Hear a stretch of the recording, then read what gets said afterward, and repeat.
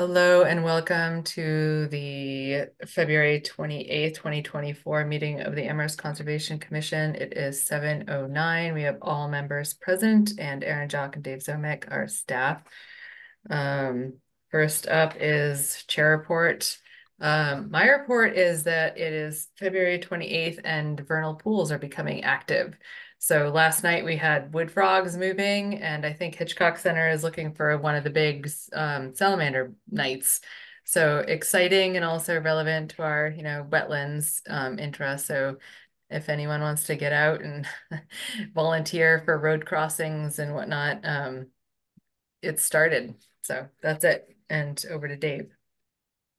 Right. Oh, thanks for that reminder, Michelle. Yeah, we teamed up. The town has teamed up for 30 years or more with Hitchcock and other groups. So we were coordinating with staff at Hitchcock last night and tonight to help close part of Henry Street for salamander, wood frog, uh, any amphibians that are moving.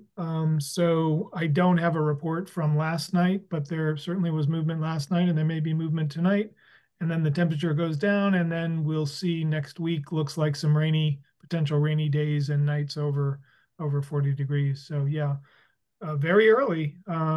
This used to be a mid to late March event, and here we are at the end of February. It's not unheard of, but it's early. So anyway, we'll hopefully get some salamanders and wood frogs and peepers across the road safely over on Henry Street. And obviously this happens in lots of other places in Amherst and the region. Let's see, a couple of quick updates for the commission. Aaron and I are gearing up for a project kickoff. I think I mentioned this to you 2 weeks ago for a project kickoff for the trails at Hickory Ridge. We are zeroing in on our selected contractor. I have not quite gotten the word on announcing that yet. So maybe Aaron can send that out as soon as we get word from our procurement office that we can release that. But suffice it to say that we have a contractor, we have a successful bidding process, and we will be kicking off the trail project at Hickory very soon. So we're getting geared up with turtle training and other requirements of the permit from the commission and natural heritage and the planning board and all other boards and committees. So it's going to be an interesting time out there. Um, let's see. In 2 weeks, Aaron and I will be giving you a public presentation, a PowerPoint presentation on Puffer's Pond. We've been doing some kind of behind the scenes work, just a little bit of visioning work on what Puffer's Pond needs and what Puffer's Pond could be if we had the resources to make some improvements there. So we're excited to bring you some ideas to discuss in 2 weeks. This is not a one and done. It's not a 30-minute discussion at your next meeting. It's going to be many months of discussions and potential fundraising and guiding that process. But we're excited to at least get it started. The genesis for that really is coming from the improvements that we know we need to make to the dike and dam at Puffer's Pond. I think I mentioned that to you before. The dike is in poor condition, the dam is in fair condition, and we know the pond needs dredging. So it's a wonderful time to really look at that whole package and say, what do we want Puffer's Pond to look like in 5 years, 10 years, 20 years? Because it does need some TLC. So we'll bring you the first presentation on that in 2 weeks, a nice PowerPoint, which is pretty much done. Hickory, just circling back to that for a second. I will be giving an overview presentation to the town council later in March or early April. I don't have a date on that, but I'll ask Aaron to send that to you. The town council would like kind of an update. They have not heard, a lot more about Hickory than the town council does through the notice of intent process with us for the trails and with PureSky.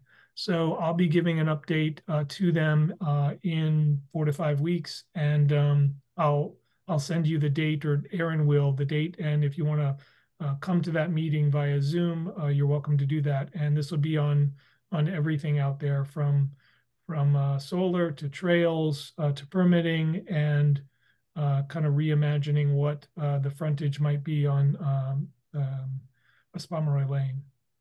And then lastly, we have been conducting interviews for the commission, Michelle, Aaron, myself, and one other person have been conducting interviews for commission vacancies. So that's going well. I think by the end of the week, we have done, what, 5 of them, Michelle, I think?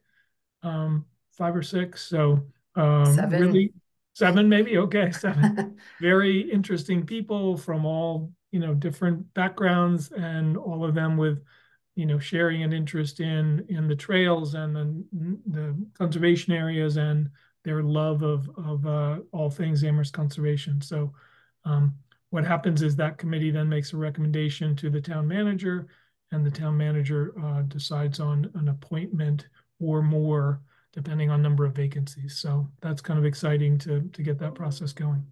So I'll stop there, conscious of your time. And if anybody has any questions, please feel free.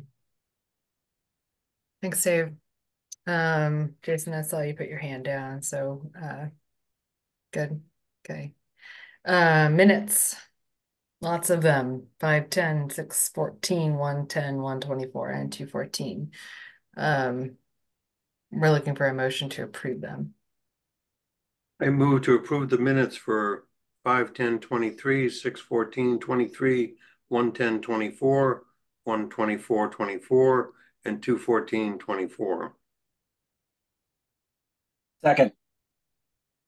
Alex on the motion, Andre on the second. Alex, Aye. Andre, Aye. Bruce. I see your hand. You're an aye. Okay. Laura, Aye. Jason, Aye. I'm an aye. All right, well moved. Land management updates. Alex, do you want to take a minute to give a update on the subcommittee? Yes, sure. The subcommittee, which consists of myself, Michelle, and Bruce, with Dave and Aaron regularly participating, has been meeting essentially every 2 weeks with some interruptions. And we have been working through the policy subject by subject. And we find that some subjects deserve a deep dive. For example, we're working on agriculture right now, and Bruce has been doing that. We would like to bring some things to you fairly soon, and we'll probably do that in pieces rather than wait till the whole document is done. For example, hope to bring you community gardens, and within a month, hopefully bring you agriculture. We are plugging along, going slower than anticipated, which is probably could have been anticipated. So I apologize for that. That's my report. Thanks, Alex. Aaron, Dave, do we have any open space and recreation plan updates?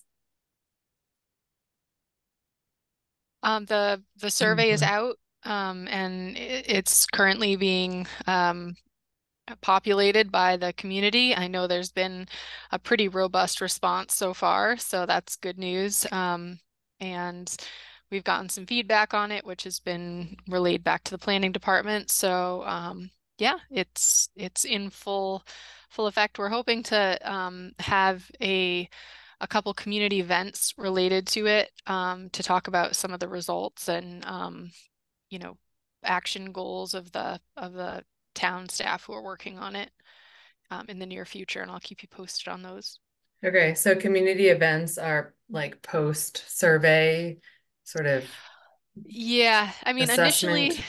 initially it was going to be kind of a kickoff to the survey, but I think there's some regrouping going on and some thought that we should give the community some time to fill out the survey before we do that, so we have some results to share. So I'll have more information probably at the next meeting with regard to path forward. Okay. Michelle, Thanks. if I could just add, just to put a point on something Aaron said. One is, despite it being a little bit clunky, we have heard from the commission and other folks that it is a little clunky, it is a little long. We have a pretty robust response. I don't know the overall number, but people are getting through it. Hard copies are available as well to those folks who may not be able to or not want to do it online.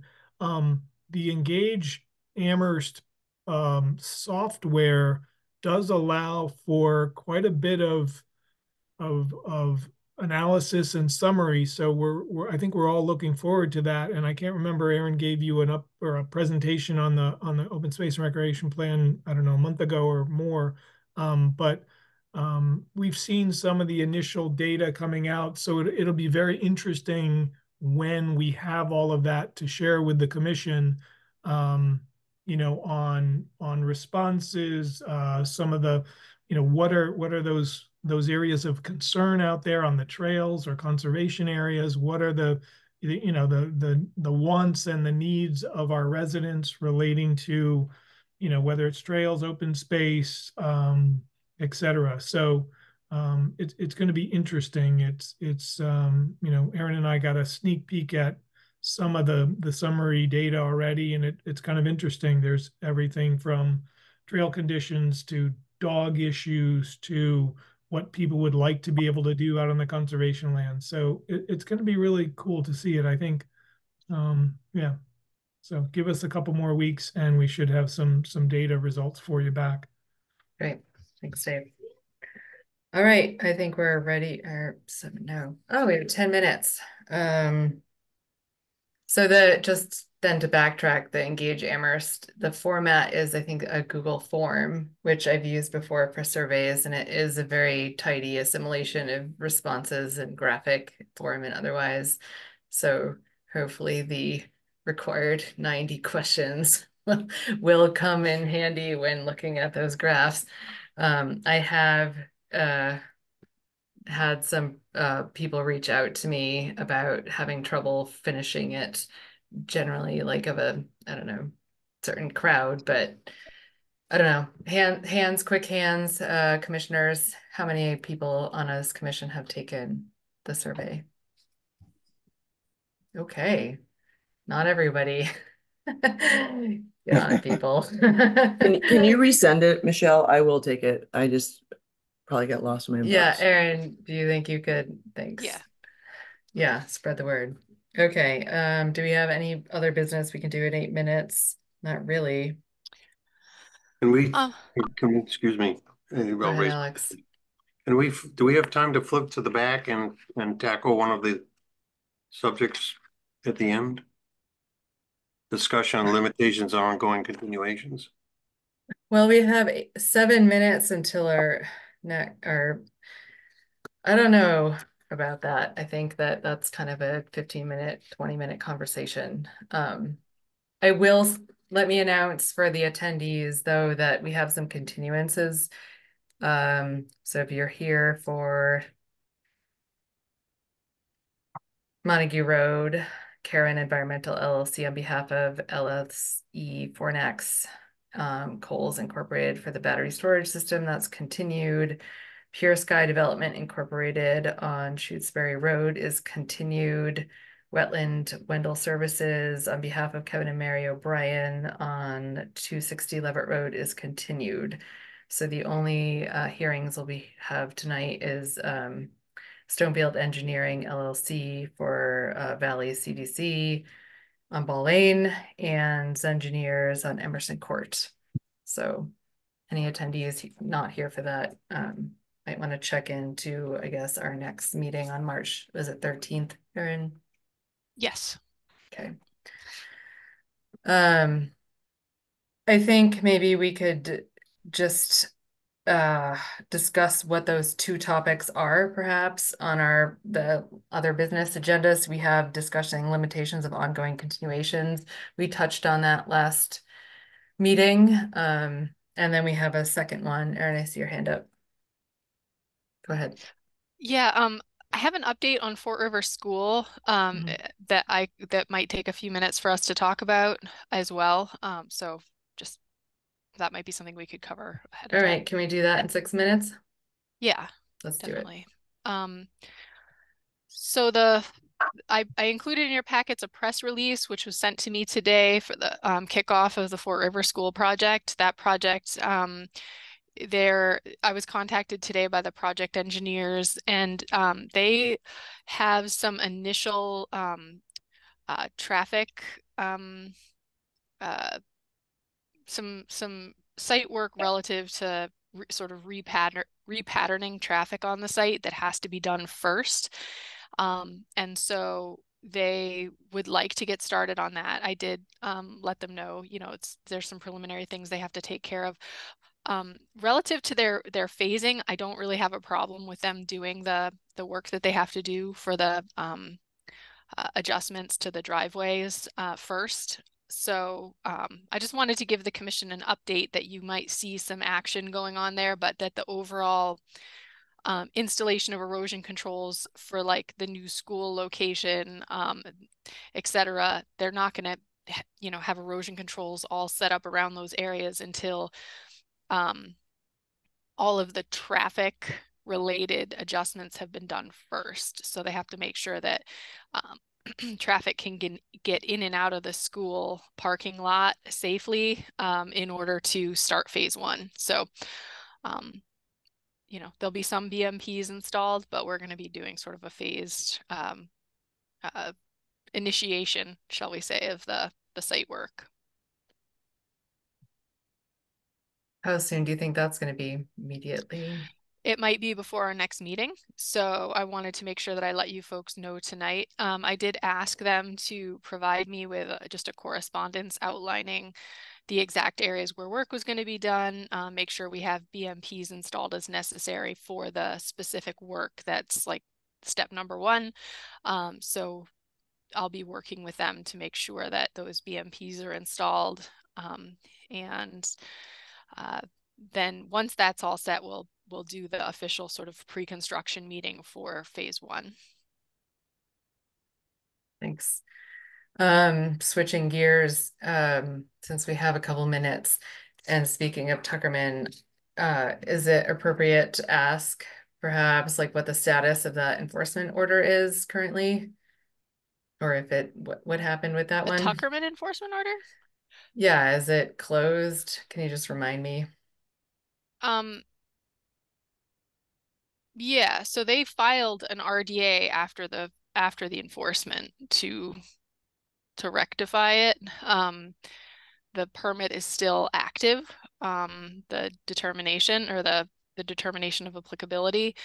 They did install silt fence, which I went out and inspected probably 2 years ago, and they did the site preparation, which was tree removal and grubbing of the site. They put a stockpile on the site, and I was watching it closely at one point, getting really concerned about compliance. This was prior to Jen's departure, but we ended up having a really wet summer, and just that site kind of got really bushy with vegetation. And so it stabilized itself pretty quickly. So I backed off of approaching them about it. Their silt fence, though, is in really bad shape. So before any site work happens there, they need to basically refresh all of their BMPs. And ultimately, there was a restoration associated with the enforcement and the home construction that were required. So those are outstanding. Okay, thank you. Go ahead, Alex. Going back to the school, I understand that the RFPs went out not too long ago. And they're going to be rerouting traffic now. I didn't think that project was actually going to start construction until this summer. Yeah, I mean, I think there's some preliminary work they have to do to set up sort of the first phase, which includes the existing access road and the parking lot, which is used for parent pickup and drop off. And so they have to come up with an alternative for the parent pickup and drop off, and also an alternative system for the buses. So right now the buses come in and pull in front of the school from the main entrance. And what's going to happen is that all 3 entrances are going to be where the current exit is now. There'll be one new entryway through there. And so buses are actually going to be driving around the school. Yeah, I didn't think that was going to be during the school year. I thought construction was going to start after the school year, but I don't need to straighten it out now. Go ahead, Dave. Yeah, real quickly. So some of the stripping of the topsoil is going to be happening sooner than later. So that's coming fairly quickly. So that'll be kind of in addition to these access ways, removing the topsoil from the playing fields and the site where the school will go is going to happen in March and April. So that's why the first step is dealing with the access ways. Got it. Okay, we're good then. Let's move on to our 7:30 procedures. Do you want to bring folks in, Erin, and I'll read? Okay, so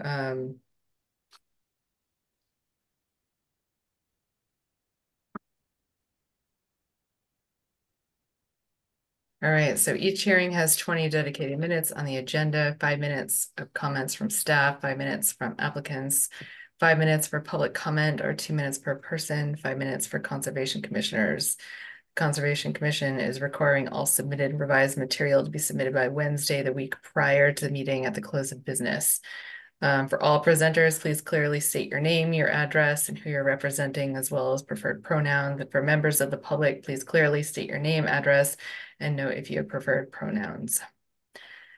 Okay. I think we're good on this. So this is notice of intent for the Zengineer on behalf of Emerson Court Condominium Association for the replacement of existing driveways and drainage improvements within the buffer zone to bordering vegetated wetlands on Emerson Court, map 8B, 18B, lot 61. So you'll have to open this one, Michelle. Oh, this isn't open. Okay. This public hearing is now called to order. The hearing is being called as required by the provisions of Chapter 131, Section 40 of the General Laws of the Commonwealth and Act relative to the protection of the wetlands as most recently amended in Article 3.31 Wetlands Protection under the Town of Amherst General Bylaws. Okay, I think we have... Oh, hi, Bucky. Welcome. Hello, good evening. It's nice to be back. I'll just move forward. My name is Bucky Sparkle, pronouns he, him, and I'm here to talk about what I hope is a relatively rudimentary process of repaving an existing driveway and a couple other minor drainage improvements over at Emerson Court. I've submitted the plans and the application. We did the site walk earlier yesterday, not today. And what I'm going to do is just bring up the plans and kind of walk everyone through it. I'm happy to answer questions at any point. Just to locate the site, this is Route 9, Belchertown Road, Gatehouse Road, and at the corner of Stony Hill and Gatehouse is where Emerson Court resides. Looking at an aerial view, and to give people a sort of a real world sense of what's going on, Emerson Court is composed of 3 buildings and 3 driveways. This is a slightly older photo from 2014. The upper driveway was repaved some years ago, but after 2014, I wasn't involved with that. So I'm not sure when it happened. I was all outside of the buffer zone anyway. However, the middle drive going down the hill and at the lowest end, the bottom drive, these were built in the late 70s, if I recall, or around 1980, and they're shot. There are drainage problems, there are some flooding problems, and it's time to replace them. You will see this sort of greenish area is my sort of ham-handed approximation of the wetland that is survey located, but this is not the survey. So there's a detention basin down here, and running through the woods is sort of a gully. It is not an intermittent stream. It's just sort of a low point, and it has it definitely is a BVW. Looking at the survey of this same area, see the 3 buildings and the 2 hatched areas of pavement. I'm also indicating some of the infrastructure, but first is this is the wetland line that Ward Smith flagged. It was survey located. We have the 25 and 50 and 100-foot buffers affiliated with that. Virtually all of the work is outside of the 50-foot buffer, with very minor exceptions, which I'll get to on the next page. And what I show here is the red lines are erosion controls that are going to be strategically located based upon topography and possibility of any silt moving off-site once the pavement is removed. And there are also several catch basin inlets in the vicinity, all of which will have catch basin inlet filters, like the real ones, not just sheets of geotextile. I've also highlighted a couple dashed orange lines, which I don't need to zoom in on. I think, whoops, that's a whole building. But the dashed lines are existing drainage ways, drainage pipes for the roof drainage that have failed. They are no longer functioning. We have done a TV of them, inspected them. We've tried to hydrojet them, totally defunct, and the old orange brick pipe material is just falling apart. So we're going to be replacing a few of those. The solid orange lines are the existing, I'm going to call primary drainage that bring water from both the development and the municipal. The Stony Hill Road drains into this catch basin and this one that all come through the development and come down to the detention basin here. I'm going to move on to the proposed work, and I might zoom in a little bit here just because we're seeing more than, where the action is really happening. So let me try to snug in a little bit here. And again, so we're going to start with noting that the new pavement is actually going to be a little less square footage. We're reducing the impervious area, not significantly, but we are reducing it. We are adding a couple of additional inlets where there is currently some flooding and standing water on the property, and we're reconnecting those new inlets to the existing stormwater system in general. The things that generally, catch the attention of the commission and fall under the purview of the Wetlands Protection Act and bylaws is we're going to talk about work that's within the 50-foot buffer, which is that line here, and right up to it. So let me start at the uphill end. We're adding a new catch basin here, connecting existing drains to it. Those drains currently come down to this pipe, this line, and just shoot straight into the detention basin. Well, my intention is both to build less pipe and to disconnect the roof water and a lot of this pavement water from going directly to the detention area and the wetland, is to discharge it to the surface over here, where it's going to then move into this gully and so have a couple hundred feet of contact with the earth, slow down, soak in a bit, and also slow down the peak discharge rates from the site.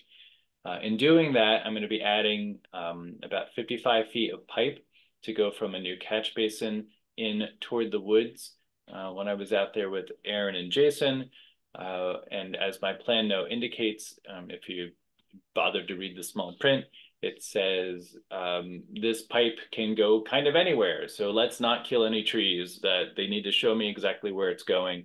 And I want to make sure that we're not damaging any of the trees in that area. There's no need for that. We have lots of options, and it's going to be sort of a combination of, the path of least resistance and maintaining the vegetation there. The other pipe that is going beyond the existing footprint of pavement is this pipe here. And that is because we are adding a catch basin at this location, draining this area and reconnecting roof drains that have failed. There's an existing drain manhole right here. So this is a very easy way and direct way to connect that water to the existing drain system, and it goes right where it was going into the detention basin. That pipe is between the 25 and the 50-foot buffer. So it's 21 feet long. So we've got some amount of disturbance within that buffer zone. And both for this pipe and this pipe uphill, these two new ones into what's yard right now, we will be restoring those areas immediately and employing, in addition to grass seed, a biodegradable mat blanket to help stabilize that as soon as possible. Of course, there are also silt fence, or these are sediment logs up here because it's going to be low volumes. Now, when we did walk the site yesterday, Aaron had the great idea to go down and look at these outlets in more detail, which a couple of years ago, I remember looking at this one, but we looked at the others. All of them have some amount of sediment that can literally be scooped out with a shovel. Hand tools, no machinery whatsoever, no disturbance to the BVW. This one right here, the head wall, it was a masonry head wall that's a combination of granite blocks and mortar. It sits on a concrete pad, so there's a splash pad for the outlet. A large, what I'm going to call a 4-bole tree, a 4-trunk tree, has grown up right at the back side of that head wall, has broken it, has knocked it down, and it's just sitting there in the wetland. So we're going to get a silt fence down here. We're going to pick up that debris. We will need to remove that tree because it is grown into the head wall location and the end of the pipe. And we need to rebuild the head wall, impossible with the tree there. So we'll be pulling that out right at the embankment, and it will cause a very small amount of temporary disturbance. And it's hard to say if it's even in the BVW because where we're going to do most of that work is really a concrete splash pad. That tree does need to come out. The root system does need to come out. But whatever disturbance ends up being necessary to replace that pipe end is going to be immediately stabilized, seated, and have a blanket put back on it. Other than that, the work is under existing pavement. We're reducing the pavement area. Obviously, there's a little more going on here than I'm talking about, but that's because it's outside of the 100-foot buffer zone. But it is all simply repairing or replacing existing infrastructure. And I do have a few details, et cetera, that we can talk about. I think we can maybe public comment. If you have a comment, please raise your hand. I'm gonna keep an eye on it. Thanks, Bucky. Commissioners, it sounds like Jason was out there. I don't know if anyone else. Yeah, thanks for doing the visit, Jason. Do we have any commissioner questions or comments on this? None?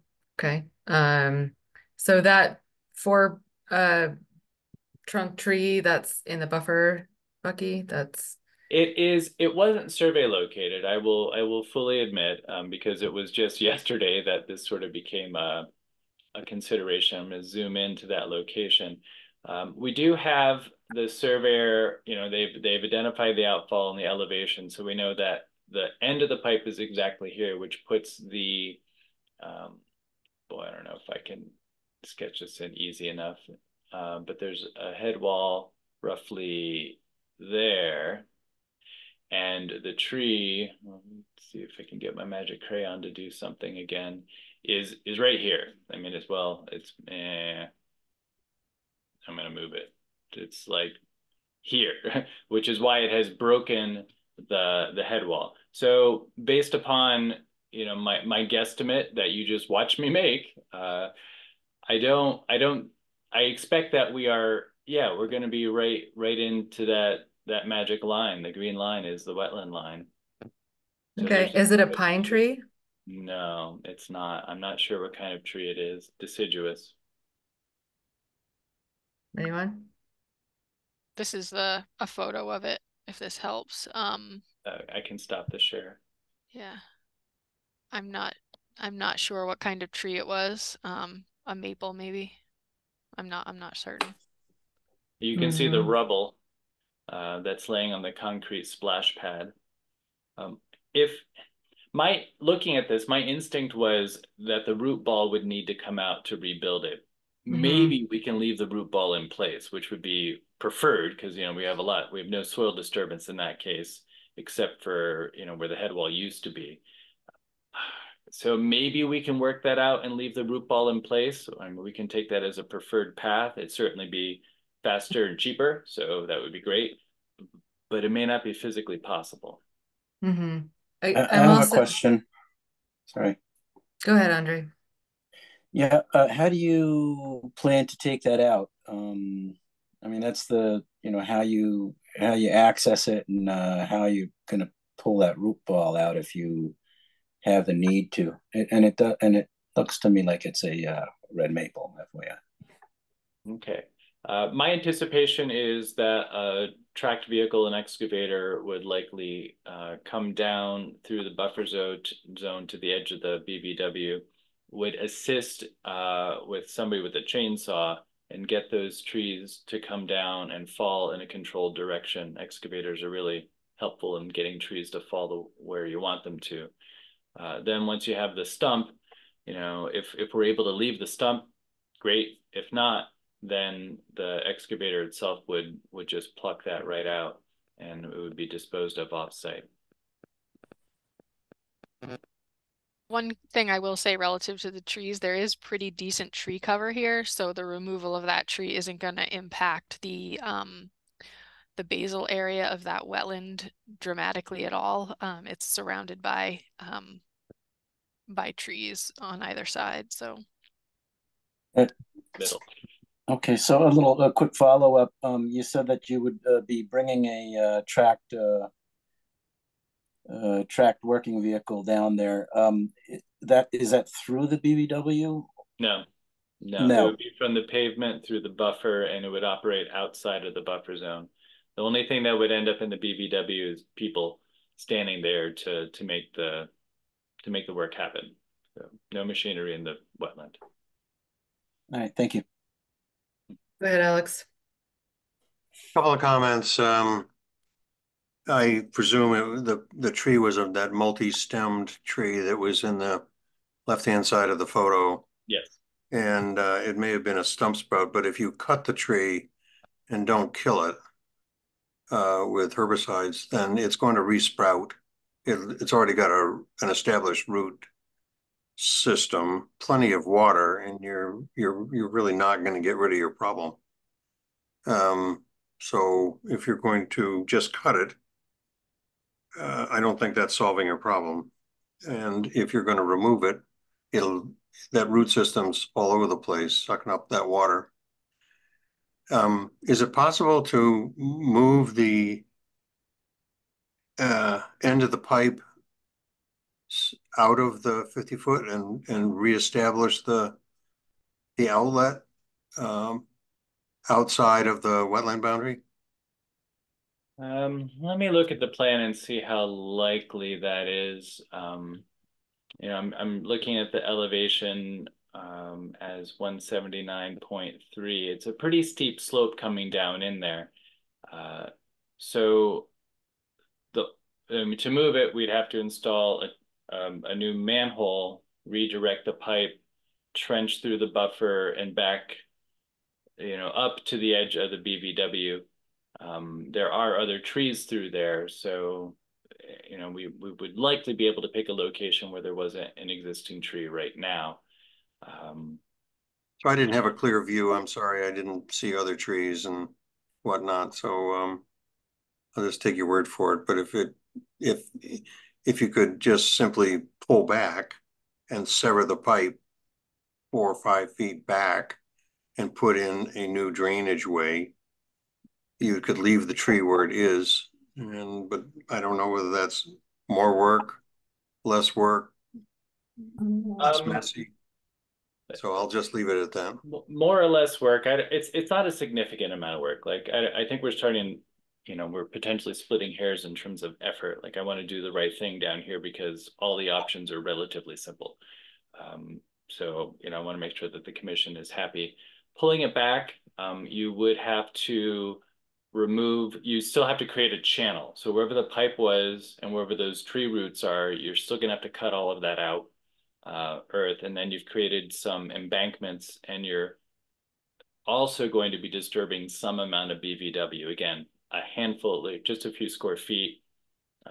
In survey isn't so accurate to say that it's 3 square feet or anything like that, but we're talking just a handful of square feet of disturbance.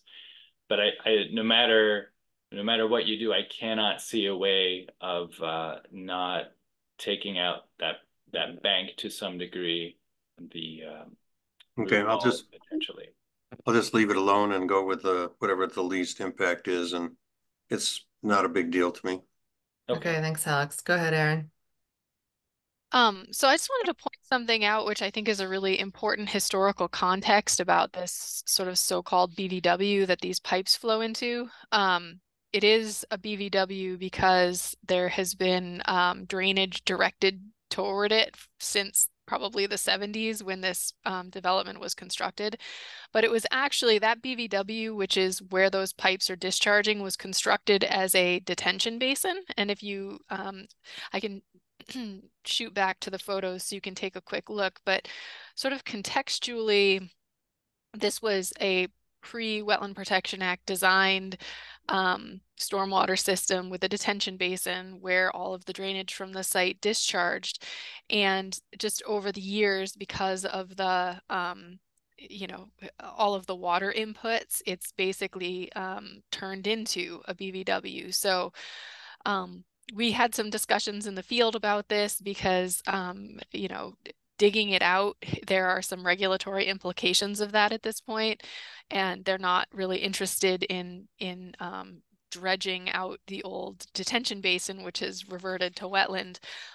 But I am a little concerned that pulling out, like, for me, reviewing this project, it's a relatively minor project, relatively low impact, replacing some infrastructure to improve drainage and improve water quality. And if we start wholesale pulling out like pipe systems and drainage systems to relocate them, I think we're going to be creating significantly more impact in doing so. And also, we're not going to be directing it into this area that was designed to be a detention basin. It's going to be directed elsewhere, which could cause scour and other issues. So, Thanks, Aaron. Jason, go ahead. Yeah, my comment was essentially what Aaron was saying, that it seemed at the site that removing the tree was going to be the least amount of disturbance. That as I understand it, Bucky, right, the splash pad, the concrete splash pad for erosion control and energy dissipation is going to remain in place. It's just the head wall and potentially, 3 to 4 feet of pipe behind it that are going to need to be replaced. So, a good portion of that infrastructure is going to remain in place. So, and there's a lot of trees around that area. I would say if the concern is with the tree, potentially we would propose the planting of 1 or 2 red maples in that area as compensatory mitigation, if you will, or just recognizing that tree needs to come out. There's a lot of drainage that goes down that pipe off of Stony Hill and everything, and it is a good opportunity to fix a piece of infrastructure with little disturbance. Thanks, Jason. I was going to ask if planting something somewhere. I mean, Aaron segued to the pictures, and there are a lot of trees. I don't know how many of them are native. I don't know what the composition is there, but maybe just, tree for a tree. I would suggest an oak tree. I think that, some kind of native oak is probably the biggest bang for the buck ecologically. I'd like to, I mean, I agree with Aaron and Jason. This seems like a improvement on drainage and least impact. So I'd like to keep moving this on. I see Bruce has his hand up. You're muted, Bruce. Alex is first. Go ahead, Alex. Alex, you're muted. Go. Yeah, just for the record, I wasn't trying to save the tree. And my comment was, if you don't kill it, it's just going to come back and remain a problem with your new wall. Yeah, I agree that might be a problem. It looks pretty suckered. Yeah, that was my major point. All right, Bruce, go ahead. I see more people coming in as visitors. So are there any for this one? You mean public comment? Yes. I will re-announce if you have public comment for this particular hearing, please raise your hand. Otherwise, I think, okay, so I think two of us have mentioned potential a tree planting. It looks like there's enough yard there that could do with some shading anyway. Is that possible, Bucky, do you think? There's plenty of room for a new Great. tree down there, no problem. Yeah, I hear what Alex is saying. I think there might be problems with that in the future with the tree just re-sprouting. So I assume that you'll be paying attention to that, so we don't have to see this in another 15 years. But I'll leave that to you. Okay. Okay. Aaron, do you think we can add that to the order of conditions? Just a Planting of one tree. Yep. Let's make it an oak tree. Okay. Yep. All right, then I'll move to close the public hearing for Emerson Court and issue orders of conditions DEP number 089-0732 under the State Wetlands Protection Act and under Wetlands Protection Town of Amherst General Bylaws, Article 3.31 and regulations, with the drafted boilerplate and special conditions, along with the addition of the planting of one native oak tree. Second. Jason on the motion, Andre on the second. Jason, Aye. Bruce, Aye. Andre, Aye. Alex, Hi. Laura, Aye. I'm an aye. All right, so moved. Thank you, Bucky. Thank you very much. We'll Good luck. see you another time. Okay. Thanks, Have a Bucky. good one.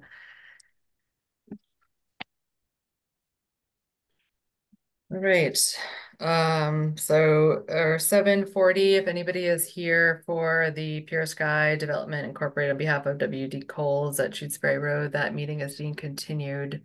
And we are looking for a motion, unless Aaron, you have an update that you'd like to give us first. Yeah, so I jumped ahead on the slide by accident, Michelle, and we have the Karen Environmental Consulting first. Sorry. No, that's okay. That was my fault. So yeah, I'll just give a really quick update on this. The applicant did request a continuance at my urging, and the reason for that was because I recommended that the applicant have a meeting with various town departments to get some sort of additional interdepartmental comment on the proposed design before we come back to the Conservation Commission, and also to give them some time to incorporate those potential comments. The applicant, I think, needs a little more input from other departments before the commission can really reconsider their proposal. So they're willing to do that, and we're going to be scheduling a meeting to do that. So that's why there's a need for a continuation. Was that my recommendation? Okay, and I think several members were out on the site visit. I was out of town and I would like to make that site visit. I don't know if that's going to be sort of contingent upon their meetings with other town departments, but if anyone didn't make it and is interested in visiting, maybe we could coordinate on that. Yeah, I'd be happy to organize another site visit for the folks who missed it. Thanks. Okay. With that, I think we're looking for a motion to continue this one. I will move to continue the public hearing for the Montague Road Battery Storage NOI to 7:45 on 3/13/24. Second. Jason on the motion, Bruce on the second. Jason, Aye. Bruce, Aye. Andre, Aye. Alex, Aye. Laura. Aye. Aye. All right, I'm an aye. Okay. Pure Sky Development Mm-mm. Incorporated. On behalf of WD Coles, at Shutesbury Road. So this one is also being continued. Aaron, do you have any updates on this one before we make a motion? Yes, so just to give everybody a quick update, our peer reviewer, as you all know, walked the site with the applicant's representative and had some revisions for the delineation. We got a plan which was reviewed and commented on by our peer reviewer, and a second revision came out, and the second revision was reviewed and commented on by our peer reviewer. We're going on sort of round 3 at this point, and all of the revisions have not yet been incorporated. So what I am doing is I'm taking Emily's written commentary, which is in a narrative format, and I'm actually marking up the plan and sending it back to Pure Sky with the expected revisions that need to come back to us, because I just want to make it crystal clear that the recommendations of the peer reviewer need to be incorporated onto the plan. Unless there's some specific area that they're disputing, they should be incorporating the edits per our peer reviewer. So I'm in the process of putting that communication together and sending it to the applicant probably before the end of the week. And while they continue to address the peer reviewer's comments, they have requested a continuation to the meeting on March 13th. Thanks, Aaron. All right, unless there's any commissioner questions or anything, I think we're looking to just continue this one. I move to continue the public hearing for Shutesbury Road ANRAD to 7:50 p.m. on 3/13/24. Second. Alex on the motion, Bruce on the second. Jason, Aye. Bruce, Aye. Andre, Aye. Alex, Aye. Laura, Aye. and I'm an aye. Okay. And Michelle, do we take public comments for these where we're just pushing the hearing back? Well, we can. So if there are public comments on this, you know, it's sort of up to my discretion, I guess, and I'm willing to hear it. For any public in attendance, if you have any public comment, please just raise your hand. It's kind of easier for me to keep an eye in the room before the hearing. So I don't see any. So we're just going to move on. And then I will take some at the very end. Okay. Next up is our NOI for Wendell Wetland Services on behalf of Kevin and Mary O'Brien for the construction of a new 1,200 square feet single-family home and associated site work within riverfront area of East Brook at 260 Levitt Road, map 3A, lot 50. The project is proposed as a riverfront redevelopment project replacing an existing garage and chicken coop structure. Again, continued. Any questions on this one or updates from Aaron? I can give a quick update. I did receive a survey design plan and just an initial sort of preliminary to review, and there was a couple edits that needed to be made to it before it comes to the Conservation Commission as well. There's some edits being made to the septic design, but the applicant is making headway. So I expect that probably by the 13th, we're going to have a plan. At least that's my hope. Great. Okay. All right, move to continue the public hearing for I have a 260 question. Levitt Road. Oh, Wait, yep. Go ahead, Alex. Were you gonna have a site visit, Aaron, before our next meeting? Once we get a plan, I'll schedule a site visit. Once we get a plan that's So the answer is yes. yes. Thank you.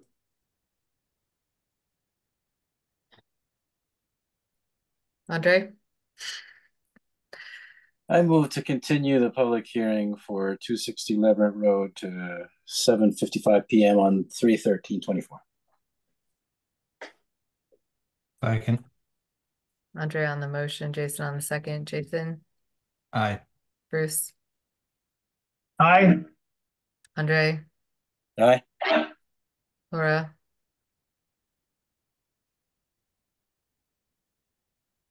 we'll move to Alex. Alex, Aye. Laura. All right, we don't have Laura on this one. Can we just, that's fine, right? I'll note it. All right, okay, moving on to notice of intent for Stonefield Engineering Design LLC on behalf of Valley CDC for the construction of a 15 residential duplex structure and associated site work, including parking, utilities, stormwater management, and landscaping within the buffer zone at 20 to 40 Ball Lane, map 5A, lot 56. All right, so we have some project applicants with us tonight. Is it okay if I do a quick intro before the You presentation? bringing them up? Sure, go ahead. Okay. Yeah. I'm just gonna, I'll pull in the folks. So the applicant did provide a plan update to me by the deadline this past Wednesday. And after it was received, I did meet with the applicant to review the plan, and based on the plan changes, I came up with some recommendations for the proposed mitigation plan, which was received today based on my comments. I have drafted the order of conditions to incorporate the mitigation plan that was submitted as part of the application, and I think that they have proposed a pretty robust mitigation plan to compensate for impacts. So I just wanted to make sure I just lead with that. Thanks, Erin. Okay, that's in our packets. If there's any public comment on this, please start raising your hands now. I don't see any raised, so we're going to turn it over to the applicants. Josh or Jessica, do you want to give us an update presentation? Sure. I'm going to turn it over to Josh and let him take the majority of it, but I'm happy to answer any questions. Great. You guys can hear me all right, right? Yep. Perfect. I was just coming from a WebEx. I wanted to make sure Zoom was working. So thank you again for having us. Again, Stonefield Engineering, Josh Klein, I'm a professional engineer with Stonefield, and we're here for Valley Community Development. So I think Erin kind of led on with where we've been. There's been a lot of coordination and collaboration, both in our internal team with some of our consultants, including a soil investigation group, as well as kind of the landscape team, architecture team, and then ultimately kind of working with Erin in the town to hopefully, get to a point here where everyone can be happy to move the project forward. So I'm just going to open up the latest set of plans, and then I want to share a mitigation exhibit that we kind of put together. So it's probably easiest to initially kind of talk through with the grading plan. So one of the biggest things from last meeting to this meeting, and really the reason we decided to continue a meeting in between, is we went out and did a series of extensive soil testing previously. And we did it. There was initial soil testing done, and then we did additional soil testing. And a lot of times we would rely on that initial soil test.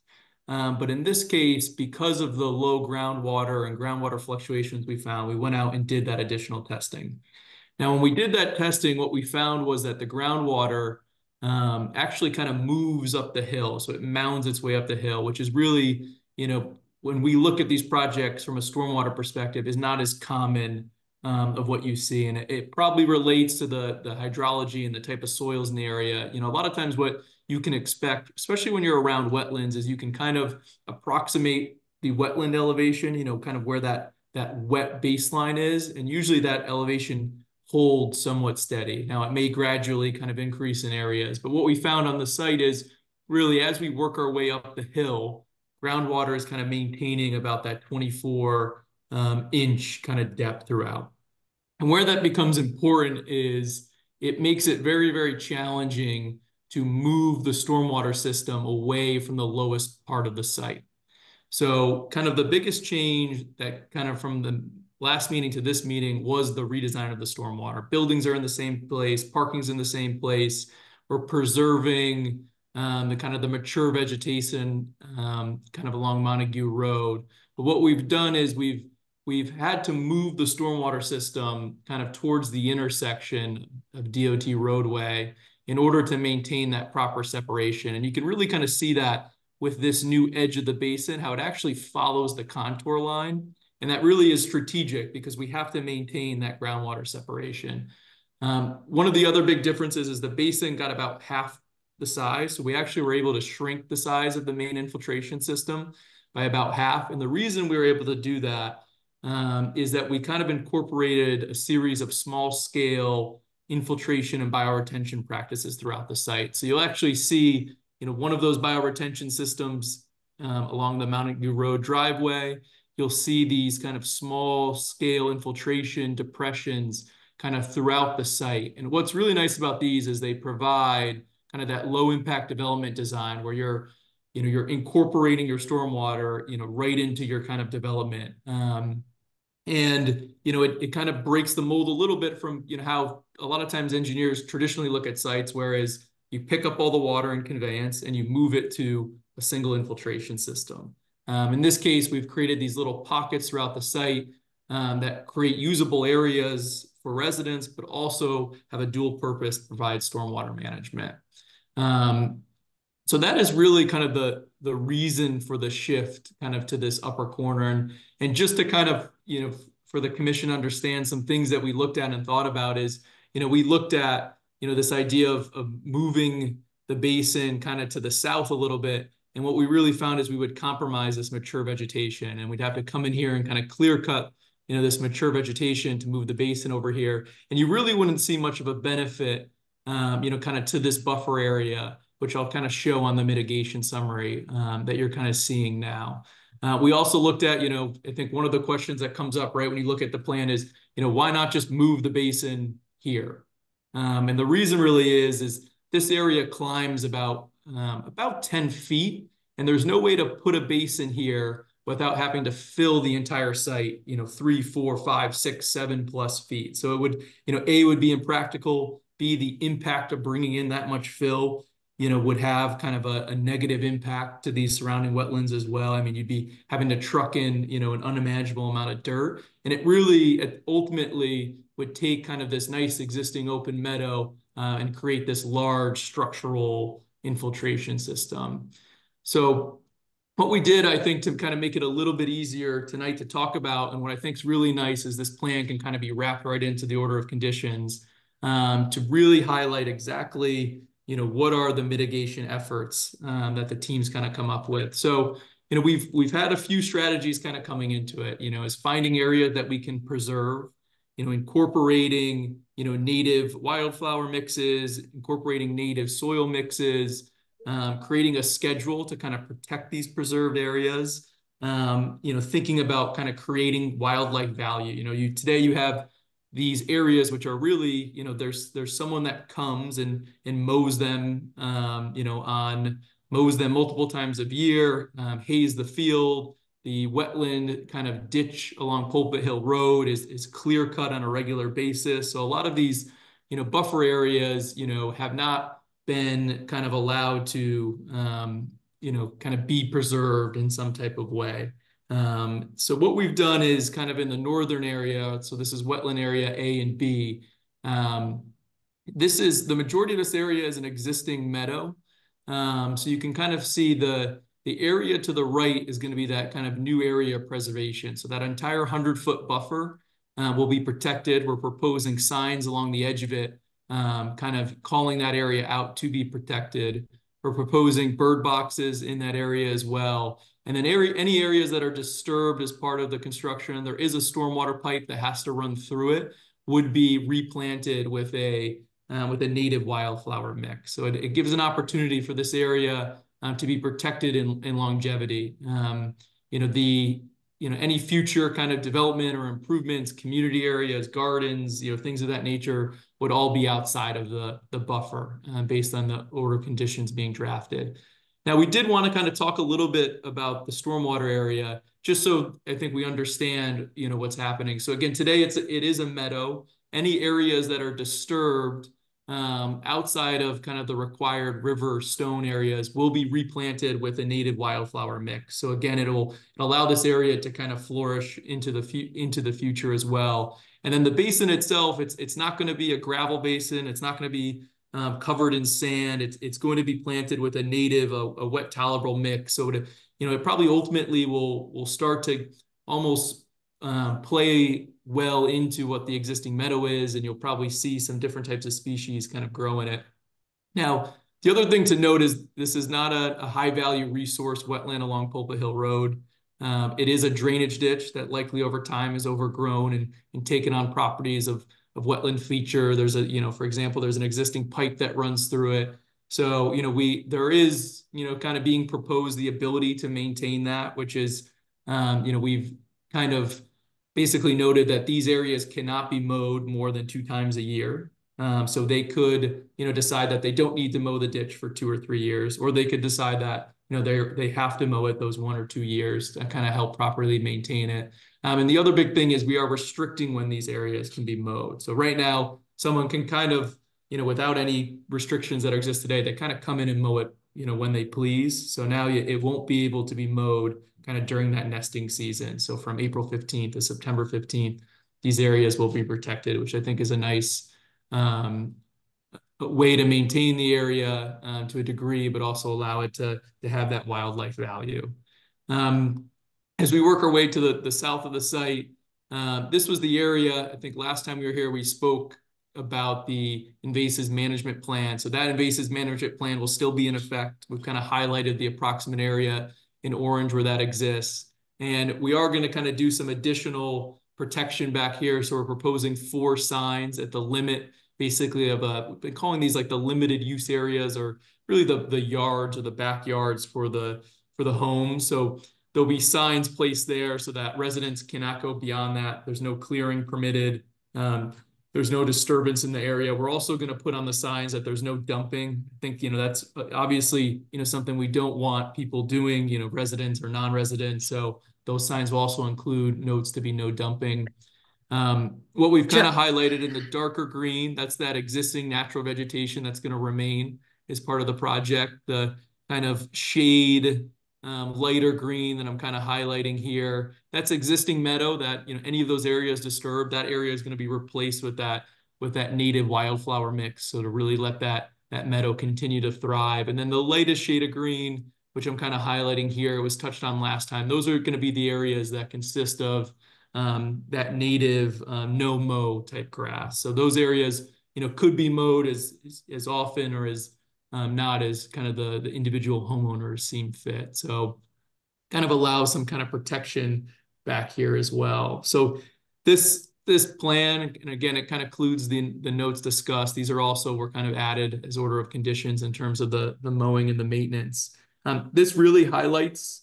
Josh, do you think you could sort of wrap this up in like a minute or something? Sorry, Yeah, I just that want was to it. give time to commissioners. Okay, great. So just to clarify, the plan is what we're looking at right now. There's no narrative other than this map and then the very small print and the call out boxes. Is this the entire mitigation plan? Well, it is a full-size 24 by 36 mitigation summary. So yes, Okay. this is the plan. I guess the question, and we don't have to answer this right now, is like who's going to be in charge of enforcing it and monitoring it? Like I can't imagine that a homeowner will be handed this plan, or the OMP crew is going to be handed this plan. I mean, I guess I'm just wondering like who's going to be knowing about that no mow from April to September, and who's going to maintain the signs, and how are the homeowners going to know why and where they can't be sort of infringing upon that I can mitigation answer area. that. So we do have draft condo documents that have already been drafted, part of the ZBA process. So we have a a master document and homeowner bylaws. And as part of the requirement for this project and the funding requirement, we are required to hire a property management company to provide property management services for the homeowner association. So this is a condo association, homeowner association. There'll be property management company. These will be tied into the rules and regs and the master deed, and the master deed will reference both the order of conditions and the ZBA conditions of the permit. So it'll be well documented, the maintenance of this. Okay, great. In sort of a narrative like form that's easy to read and follow. Okay.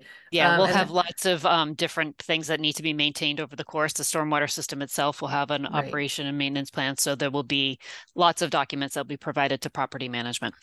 Okay, great. And then my other question is, what is the proposed like signage spacing, and how many signs along the buffers of the mitigation area? Is it going to be like 1 or 2, or like, you know, spaced 30 feet across the border of it, just so that for residents it would be very clear like where the line is?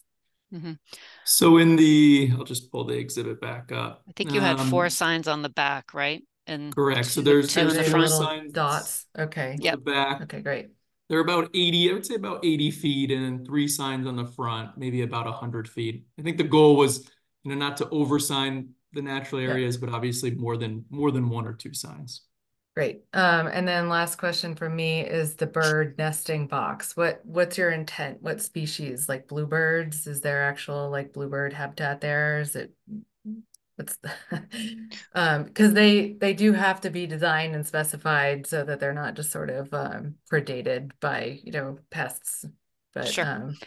We'll take whatever recommendations from the Conservation Commission or from Erin, if she wants to provide feedback on the type of bird boxes. I love bluebirds, but I know, and we have a bluebird box here at our house, but I know that it does get taken over by others, not necessarily bluebirds. So we're open to any recommendations that the commission might have on that. Okay. Maybe Erin can chime in. I haven't been here, but maybe I'll do a drive-by. All right, thanks, guys. Alex, question? Yes, make sure I'm on mute. Okay. I like the idea of signs, but I'm thinking ahead 15, 20 years, signs can disappear, they can get pulled out of the ground. Rocks don't tend to move. Would it be possible to, and we've used rocks in other places to mark boundaries. Would it be possible to put large rocks along the line to help identify a boundary in addition to signs? So I think our preference would be to keep the area kind of natural and how it exists today, kind of this open meadow without kind of structured features, whether they be rocks or fences or things like that. Now, again, if the commission felt very strongly, and I think it's a balance we could look into. Again, we don't want to create this kind of rock wall here. You know, we're very budget sensitive to this project. This is obviously an affordable housing development. So I think that's the balance we're trying to find. Yeah, the rocks don't have to be touching each other. They don't even have to be very close to each other. But Erin has used them in other places to define boundaries. And I think perhaps in 20 years from now, I don't have great confidence that there'll be signs, but there will be rocks.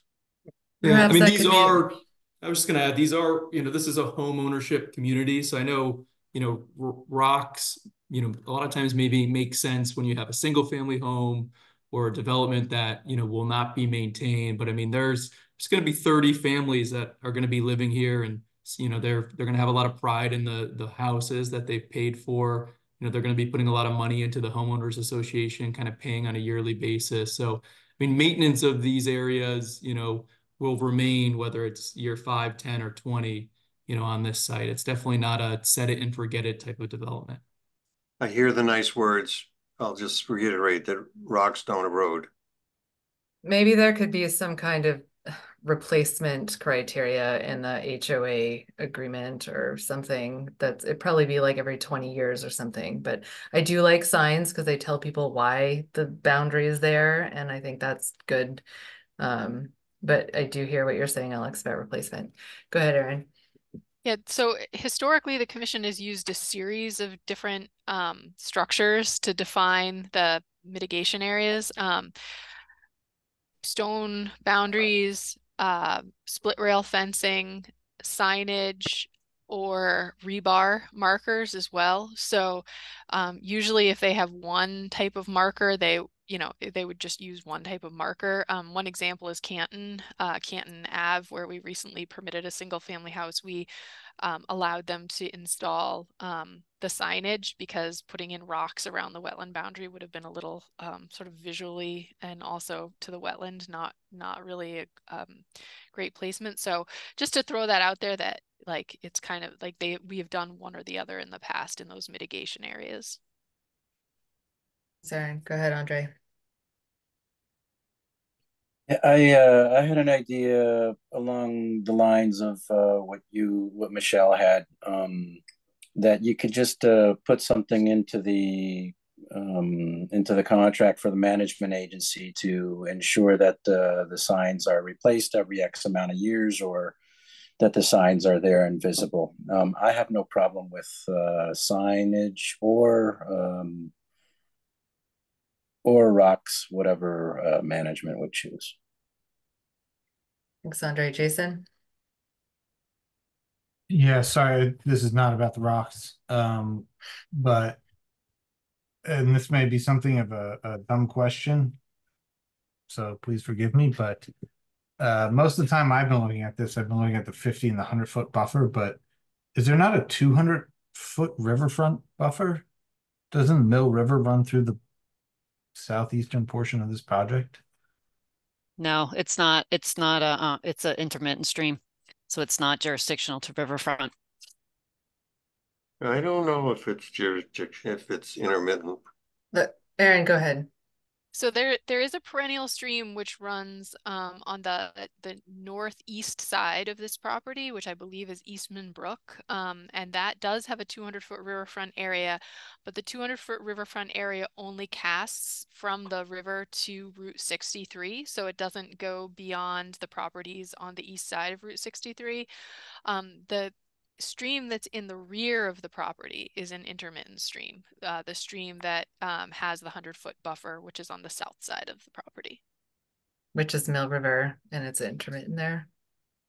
No, it's a intermittent tributary that flows into the Mill River. The Mill River does not flow along the back of this property. Okay. This property, the intermittent stream flows behind this property, then it flows under Summer Street, and then it comes out on the other side of Summer Street and flows into the Mill River, which is on the south side of Summer Street. So it's not anywhere close to the site. I mean, it's relatively close, but it's not like abutting the site or on the site, the Mill River.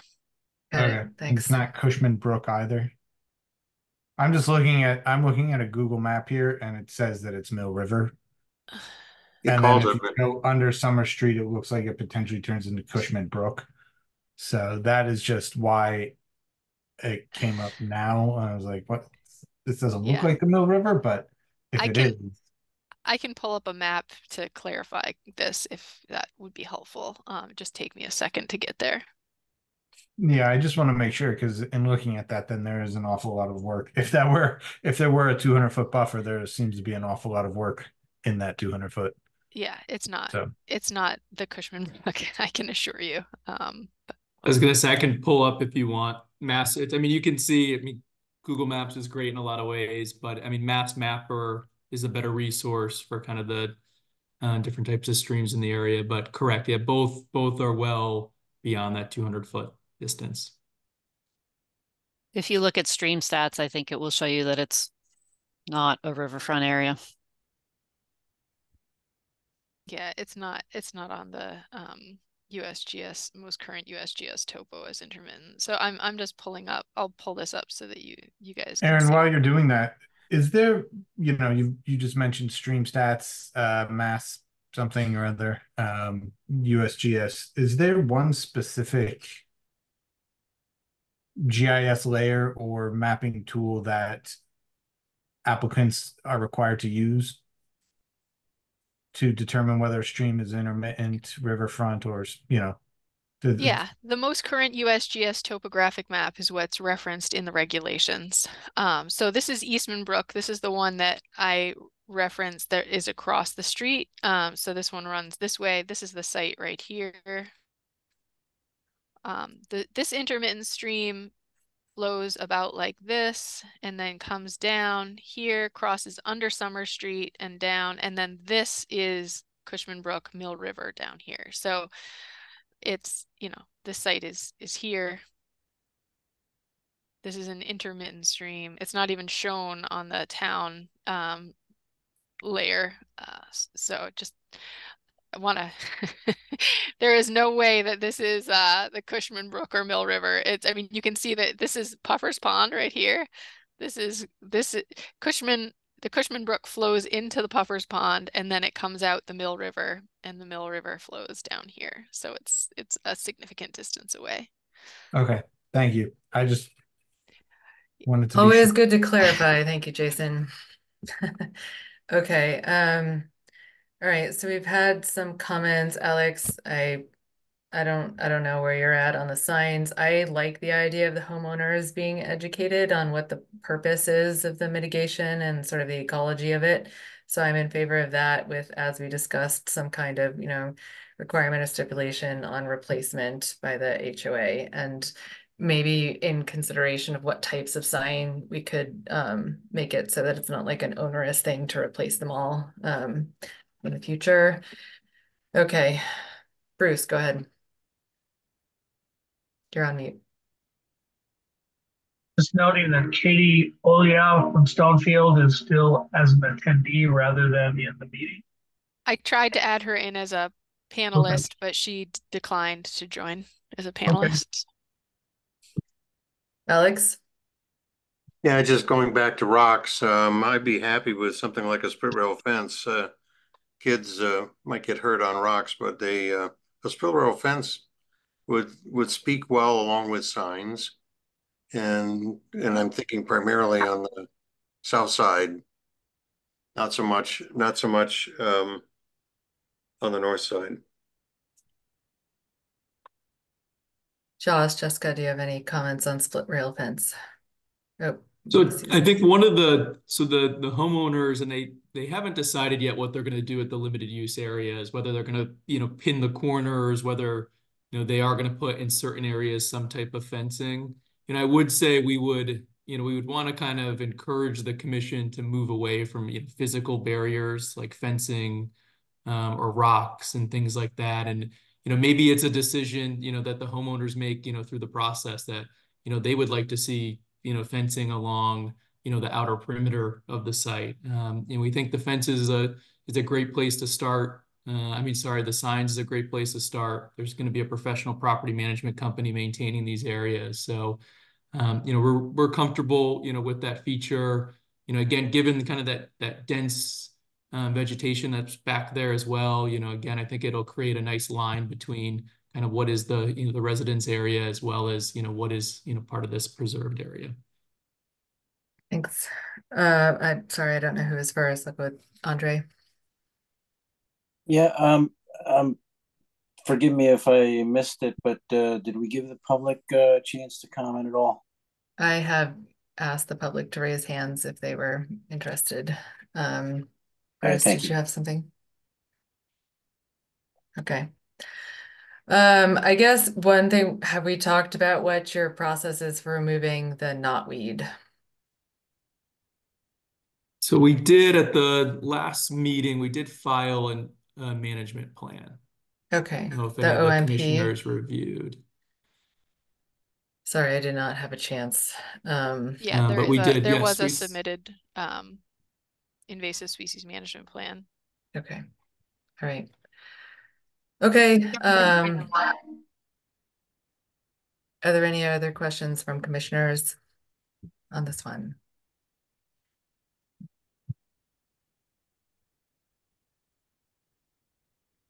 No, okay. Well, there's a few odds and ends that maybe we can continue conversing about, like the bird boxes. I mean, it's a great idea. I don't know if it's appropriate or not there, so maybe I'll do a drive-by and just weigh in on it.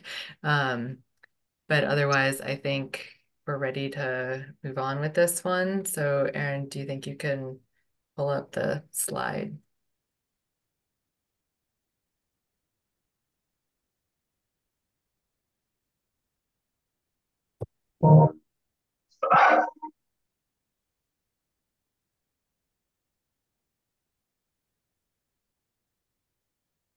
Okay, commissioners, looking for a motion. All right, I'll move to close the public hearing for 20-40 Ball Lane and orders of condition DEP 0890724 under the State Wetlands Protection Act and under Wetland Protection Town of Amherst General Bylaws, Article 3.31 and regulations with the drafted boilerplate and special conditions. Second. Andre on the motion, Bruce on the second. Jason? Aye. Andre? Aye. Bruce? Aye. Alex? Nay. Okay. And I don't see Laura anymore.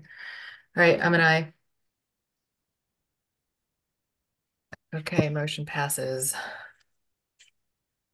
All right, Jessica, Josh, thank you for your time. Thank you. Good luck out there. Thank Thank you. you. Appreciate all the help.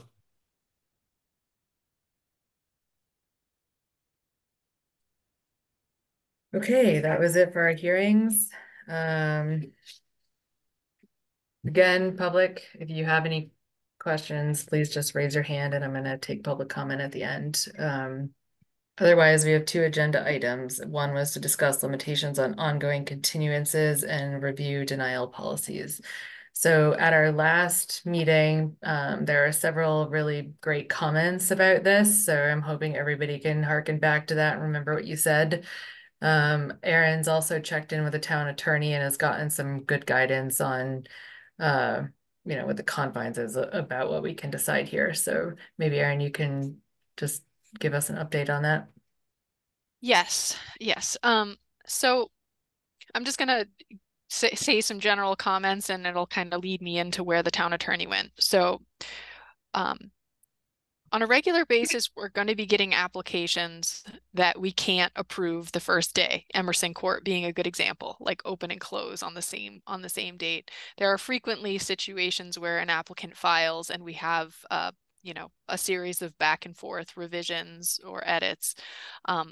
And in certain situations where we have a peer reviewer, for example, or where DEP issues a file number and we have to open the public hearing and work with the applicant on necessary revisions to their plan, we're going to have situations where some hearings are continued for a period of time. That being said, I did speak with the town attorney about, some of the more atypical examples of continuations that we've dealt with, like the UMass permit being one great example where we've had like 13 continuations and no update other than one partial written response. And he did agree that those types of open-ended ongoing continuations were not a good thing to have happen. His recommendation for that type of scenario would be that for future continuances that the board state that the continuance is contingent or subject to the applicant providing additional information. So for example, I think we should keep in mind what the commission's expectation is for that particular hearing and state, either the applicant has to respond to the staff comments within either a 30-day window or a 60-day window, and then continue for that period of time to allow them adequate time to respond. or to state that they have to provide some sort of an update to the commission to substantiate the rationale for why the continuances are being requested. In other words, not just we'd like a continuance, but we'd like a continuance for the following reasons because we're in the process of performing the following due diligence, which is taking time. The town attorney did indicate that some commissions build into our bylaw regulations a limitation to the number of continuances. So like in our bylaw regulations in the future, we could incorporate something to the effect of 3 continuances in a row without a valid basis could be grounds for denial. Whereas if they're, you know, requesting multiple continuations with no update to the board on what's going on, or no communication with staff on what's going on, that would be a grounds for denial. But he didn't recommend using that type of, like leaning on that type of denial purpose without it being written into our regs. So really we should be pushing on the Wetlands Protection Act in this case, since we don't have anything in our bylaw that's specific to it. And the Wetland Protection Act does have some strong language with regard to denials for lack of information. We would just have to state what information is missing and why it's necessary for the board to make a decision, and give them an adequate amount of time that's reasonable to respond to that request. I think that sums up his comments with regard to continuations, but happy Thanks, to talk Erin. more. Go ahead, Bruce. Is there anything that precludes us from saying that we're going to continue a hearing or a meeting 2 months from now without it being a negotiation with the applicant? It's just, you know, you've had 3 opportunities to come every 2 weeks. You haven't done anything. And so we're going to send it way out there in the future and let you get your act together. Yeah, so one thing he did say was that we should have permission from the applicant for a continuation. Even a 2-week one. Right, just that we should have, you know, some consensus from the applicant or their representative that that they're okay with the continuation. Because so you know, a good example of this is like the commission, like let's say the applicant is asking the commission to render a decision and the commission's like, no, we don't want to issue a decision, we just want to keep kicking the can down the road. It could be used both ways, and so it's kind of a legal security for the applicant that if they're ready for the commission to make a decision one way or another, that Okay. they can do that. Yeah, Andre?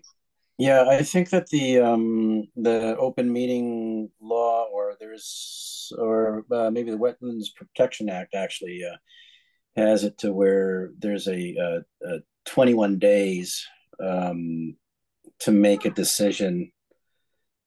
And I think if we were to start to try to kick it down the road ourselves, we'd end up with problems. And I think Aaron Aaron, you just nailed it there. Where it has to be with the agreement of the applicants if we're going to keep moving it down.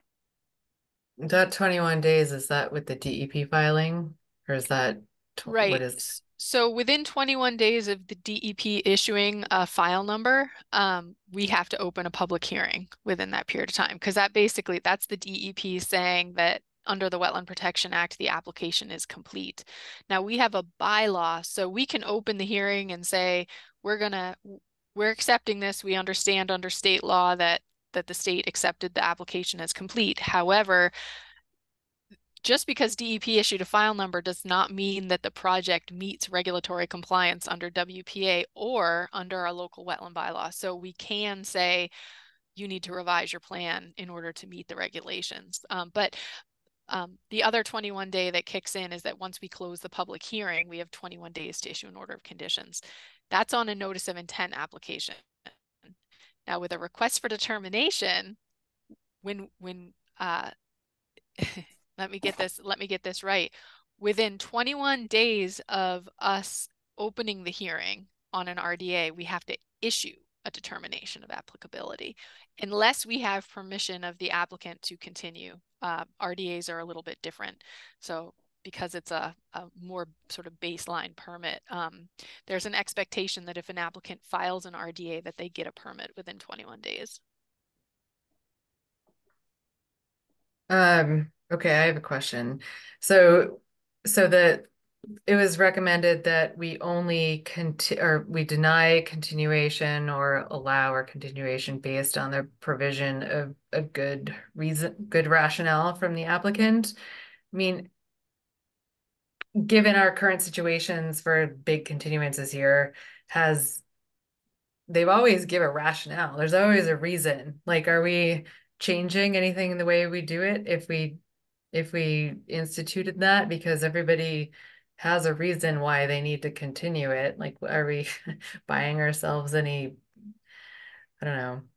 Well, anything? I think there's nothing wrong with saying we're going to give you some time to do your due diligence. But if it reaches a point where we're not getting communicated with, the commission can say, we want this information to us within 30 days, 60 days. And if we don't, then we're going to deny for lack of information. And that is a legal grounds for denial if they don't respond with the requested So the benefit would be like we could request specific information, because we generally are communicated with and they generally have an excuse for why they need to continue it. But so it would allow us, is that true?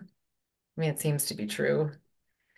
Well, yeah, there's always a reason, right? And this, in the same way that the applicant has the discretion to allow the commission a continuance, the commission also has the discretion to issue a continuance, okay? But you don't want to deny a continuance unless you have given the applicant notice in writing.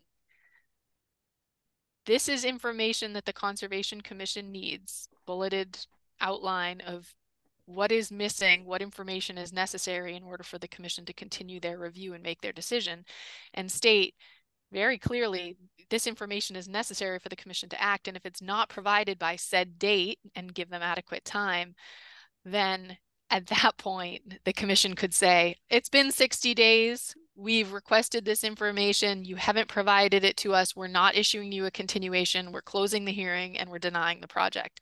I've seen it done and it's completely legal to do that. But that's the only rationale that I would recommend that the commission not grant a continuance.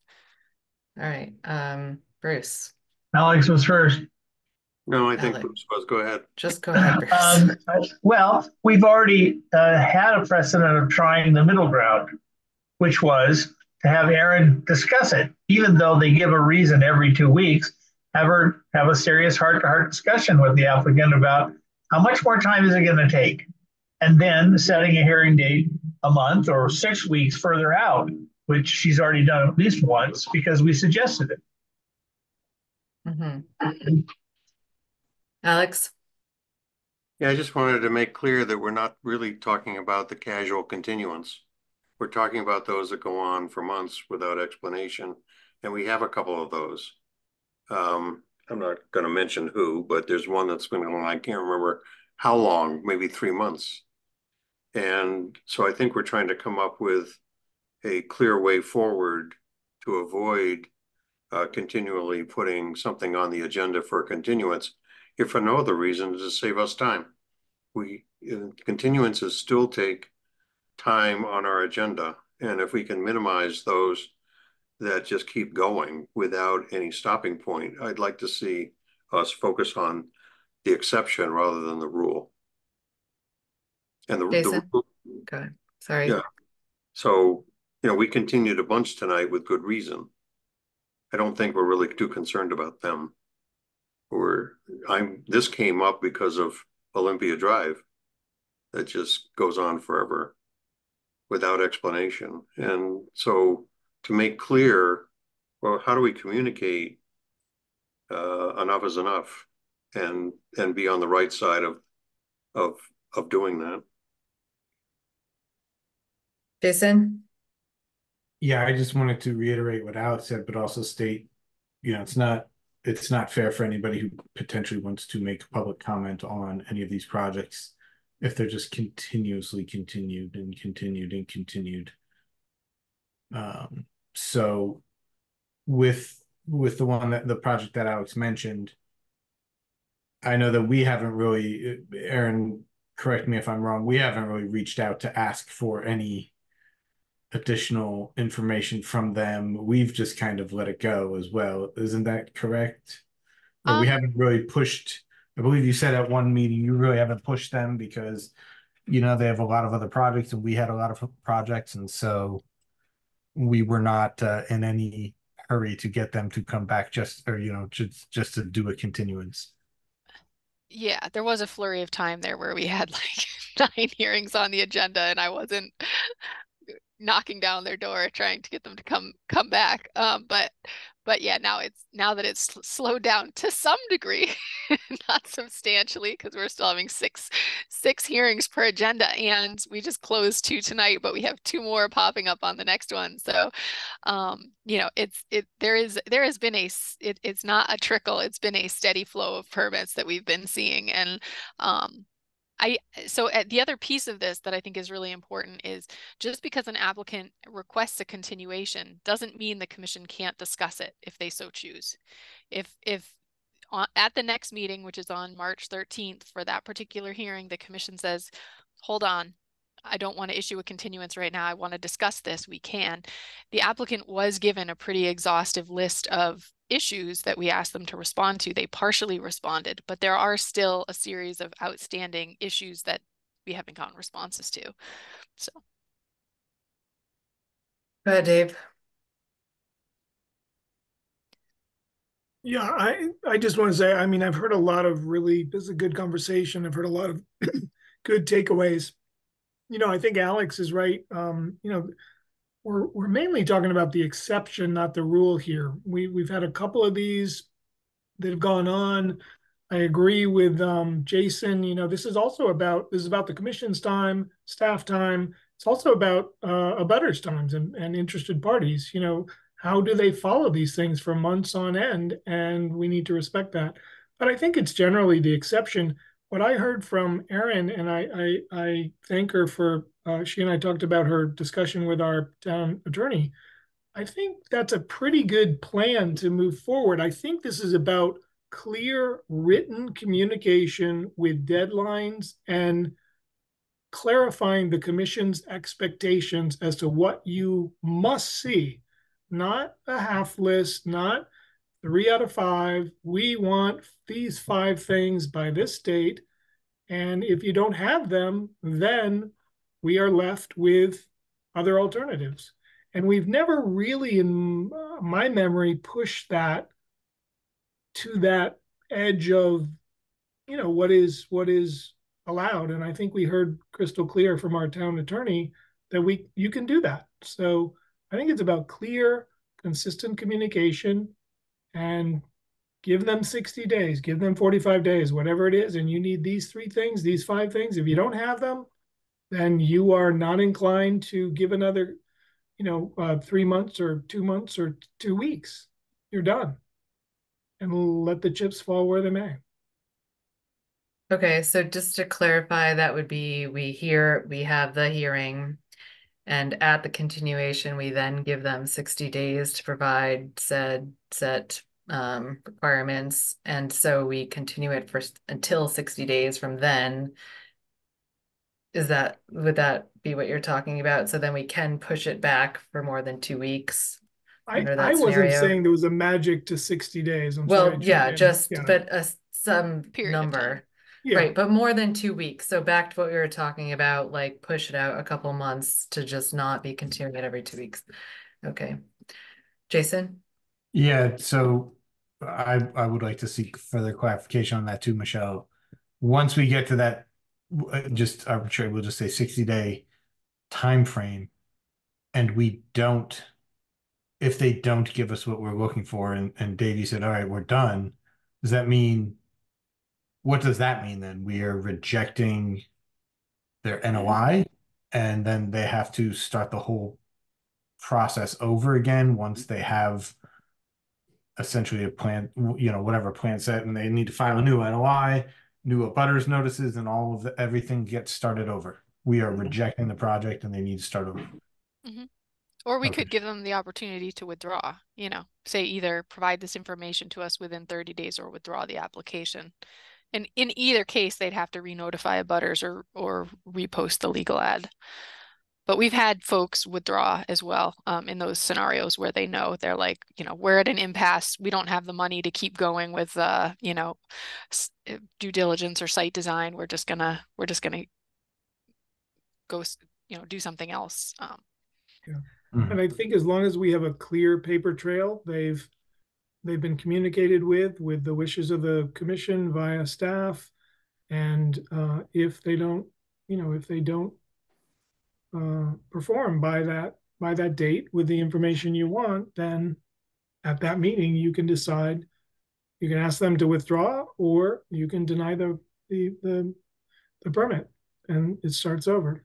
I think that's a very strong message to send. And again, going back to what Alex said, this is the exception, not the rule. I for one, I really respect that this commission, since I've been working with it for many years, has always worked collaboratively with most applicants, and projects get done in a good way that protects resource areas, and we make progress, and homeowners get to do this, and developers do that, and roads are built, and infrastructure to maintain, and all of that. But I think it's the exception to the rule, but it's costly in time, energy, and resources. So I think as long as you're clear in your communication, town attorney will support you. Okay, so I'm seeing some clarity of process coming together here. So then the two sort of subjective things will be when do we decide to give them a deadline and create the criteria, and then how long do we make the extension or deadline for? So those are still going to be kind of difficult and, project dependent.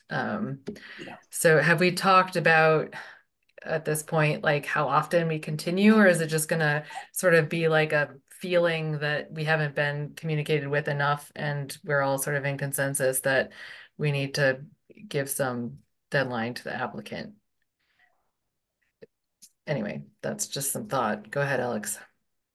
We have a notice on the website that folks have to get their material in, by Friday or whatever it is, the week before our meeting, and that's up in front of everybody. I wonder, short of changing our regs, which I think we'll probably put this on the list when we do change our regs, but in the meantime, can we simply add a notice right underneath the business about when everything needs to be filed in order to be included in the following meeting? Can we put a policy statement for everybody to see, or do we have to go through some formal process? If it can be simple and just add something to where we already post a notice, then I would suggest that maybe Erin drafts something for our consideration, unless she's already got something, and that it be put right there underneath the notice on when things have to be filed, on what happens with extended continuances. Go ahead, Andre.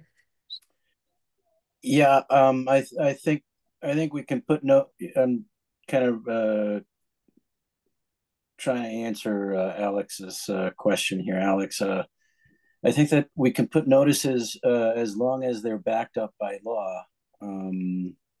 Policies as long as they're legally drawn up, if you would.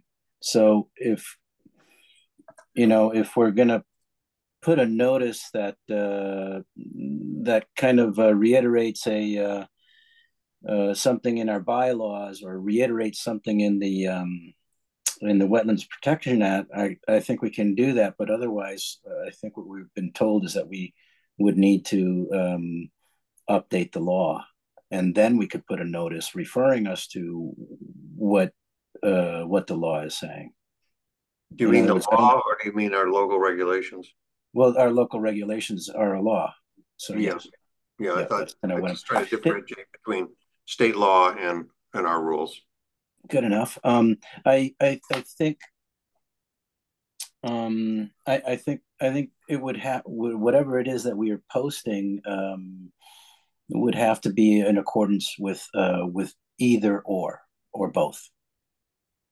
Yeah. So either the Wetlands Protection Act or the bylaws or both. That would be something like we have the ability to not continue. I mean, we can't, there's no deadline law, right? So anyway, maybe we can think about that. So yeah, I mean, I think I think that we can deny for a lack of providing. I think Aaron made the said the words for lack of responding to information requests. Right, denial for lack of information. For lack of information.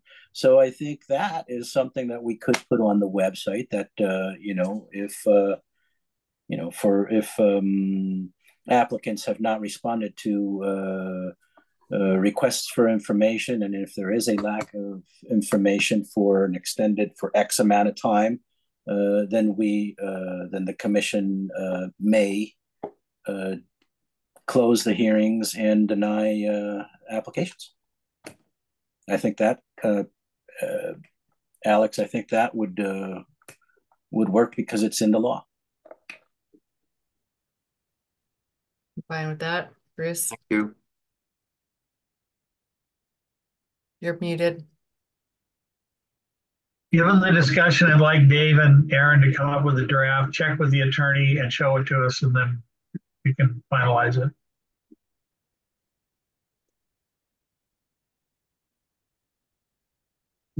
Aaron and Dave sound good to you guys?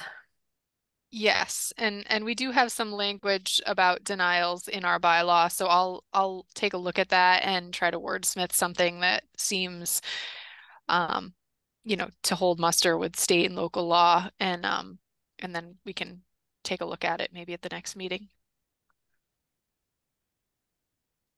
Okay, Bruce, again, something else? Nope, Dave, go ahead. Yeah, no, we want to talk about one other topic. I'm fine with that. I think we would want to just talk that through with the town attorney too, as well as Aaron can put something together. Michelle, you said something a few minutes ago, which is, you know, it struck me as, you know, again, this is the exception to the rule. Most applicants move at a reasonable pace or have, you know, circumstances, some of which are beyond their control, and they move through the process. So I just want to keep that in mind, that this is not a common occurrence, but it's every situation is going to be unique. So I don't know if we can create, you know, a structure that deals with every one of these. You know, I think it's going to be on a case-by-case basis. And I think I would recommend you all, Erin is going to be the best read of whether, because she's in constant contact with every applicant, she's going to be the best read to say, you know what, Commission, I'm just not hearing. I haven't heard from these folks in three weeks or 3 months, and I've asked them repeatedly. I have the email chain to prove that. So I just want to say, you know, I think every situation is going to be unique. We haven't had many of these, but yeah, we've had one or two in the last year that are causing us to have this conversation. So I just want to make sure we're not too prescriptive here for something that doesn't happen all that much. So anyway, just wanted to put that out there. Yeah, I agree. So I guess we're understanding what our reach is here as a commission, and just that we'd have to discuss on a case-by-case basis and discuss with Aaron if we're being provided communications and information in a timely manner and if things are moving forward. So yes, we have one more thing on the agenda. If there's no more questions, I think we can move on to that. And this is this relative to what Alex had brought up about interdepartmental? Okay, I don't know what it's about, so take it away, Aaron. It's other policy issues, questions, and concerns is the agenda item. Yes, so Alex had sent an email to me and Michelle about a couple sort of policy related items. And so I just wanted to circle back because I did talk to the town attorney on both of those items. The first being the batteries and our ability to either not accept an application without for this is specifically for a battery storage project, our ability to not accept an application if there's not a fire department sign off, and or to deny a project if there's not a battery or not a fire department sign off. So Alex's comments relative to this was he thinks withholding an order of conditions based on not having fire department sign off would be problematic. He said that The attorney? yes, yeah. That fire code is beyond the commission's purview, and he thinks that it's a very hypothetical condition for the commission to predict, I guess, that there might be a fire on a given site. And he recommended that, number one, we either have some serious documentation that there is some sort of, scientific evidence that there would be contamination to groundwater or surface water as a result of the issue, or he recommended that we had a condition that the applicant should obtain all necessary permits, including the fire department, from the fire department before the project moved forward. So that was the guidance from him relative to that. Do you want to talk about that first, or you want me to go on to the other one? Alex has his hand up. Alex, do you want to wait or do you want to respond? I want to respond. I appreciate the town attorney's point of view. I don't think he was well briefed. Not that Aaron didn't do a good job briefing him, but I don't think he understands the issue. And Aaron and Dave and I talked for an hour about this. And I thought Dave well understood and Aaron understood the difficulty of having the commission go through a project like a battery storage project. And the one on Montague Road is a perfect example where they go to the trouble of laying out a project, and we spend time looking at it, and then the fire department comes after us, and because of its conditions, the whole project gets turned around. So we've already spent time on it. And now they're coming in with a big revised plan because the fire trucks need access. The existing access doesn't work. They need a turnaround. They don't like 3-point turns. And all of a sudden the applicants having to redesign the whole project. So there's an argument to be made that the fire department come first. And I don't think the town attorney understood that we have a problem in the process by which a project goes through the town review and where the fire department should fit in that. And it would save all of us a lot of time if the fire department let the applicant know what their requirements are before we spend time on it. Because as I said, the fire department can turn it upside down or even come in with requirements that kills the project. And I don't think the town attorney, given what Aaron just reported to us, I don't think he understood that.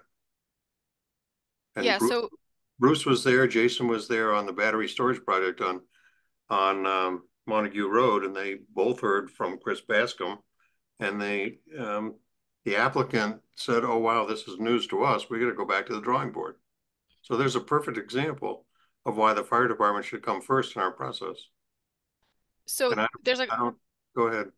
There's a couple, I guess, things. So the first is that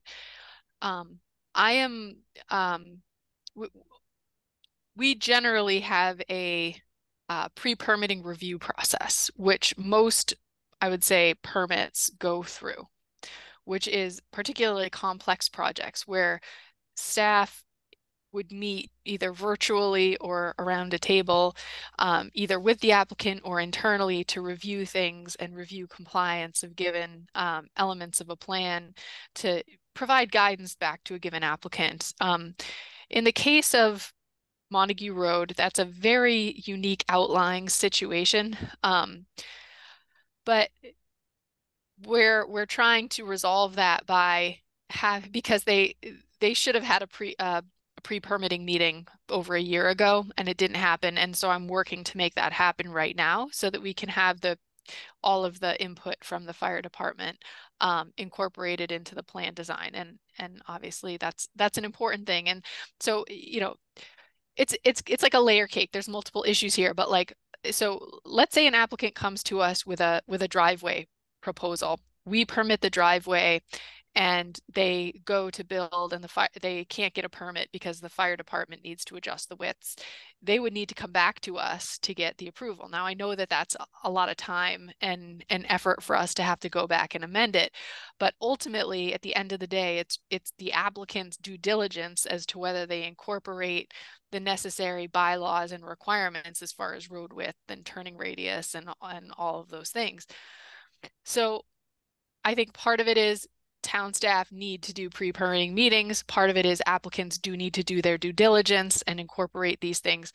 What I was talking about specific to battery storage was relative to like the Hickory Ridge discussion, where there was a potential for a battery to be fire prone, and we're saying we're not going to approve this without fire department approval, otherwise the permit will not pass. That was where, like, all other elements of the plan are in compliance. All other elements of the plan meet town code except for that. That is where he's saying he would not recommend that we deny a project strictly because a given battery is fire prone. That's really, you know, if we issue our permit, or if we denied the permit, it goes to DEP and DEP approves it. And that's the bottom line, is we would have no grounds. Like, if we denied it, DEP is just going to issue a superseding order, and we don't have a leg. Then we lose the permit. We no longer have local control over it. So we just have to have like some robust scientific documentation or other technical documentation to substantiate our rationale, like groundwater, surface water contamination, or some other issue that is pertinent to Concom jurisdiction. Jason? You're muted. Sorry. Can you clarify why, how it works when DEP issues a superseding order? Yes. So let's say, for example, a given applicant comes to us. So they're filing both under state and local law. If we issue a permit or deny a permit and the applicant's not happy, they have the right to appeal. So they can appeal to DEP and they can appeal to Superior Court. I've seen this happen before, where we deny something and DEP turns around and approves it. And then, like in one case, DEP turned around and approved it, and then we had that SORAD in that case was appealed by 3 separate parties. In the case of the Tanbrook SORAD. Ultimately, we were able to negotiate through that to get the applicant to withdraw, and we sort of started over again. But I have worked in situations where there were superseding orders of conditions, and they were a nightmare to administer, because the town in which the permit was issued was not owned by the Conservation Commission. It was owned by DEP. So DEP was in control of that permit and they administered it. When we issue an order of conditions, it's a very strong document. We have a lot of oversight and a lot of sort of power to control site conditions. When DEP does that, they're not here every day looking at it to determine if it's in compliance or not. So I like to avoid having a DEP superseding order at all costs. I've only had it happen to me once in close to 20 years. And we worked through that and were able to get a withdrawal. But and the part I haven't talked about is the appeal to Superior Court. And that is really if a bylaw is appealed and it goes to Superior Court, then ultimately they would be reviewing it to see if the decision that we render is in compliance with our local wetland bylaw and regulations. Okay, and thank you for that. And then, as Alex mentioned, Captain Bascom, he mentioned too that the fire department's trying to figure all this out as well on their end. So it sounds to me like what you said was, if we approve a project, we're not the last stop.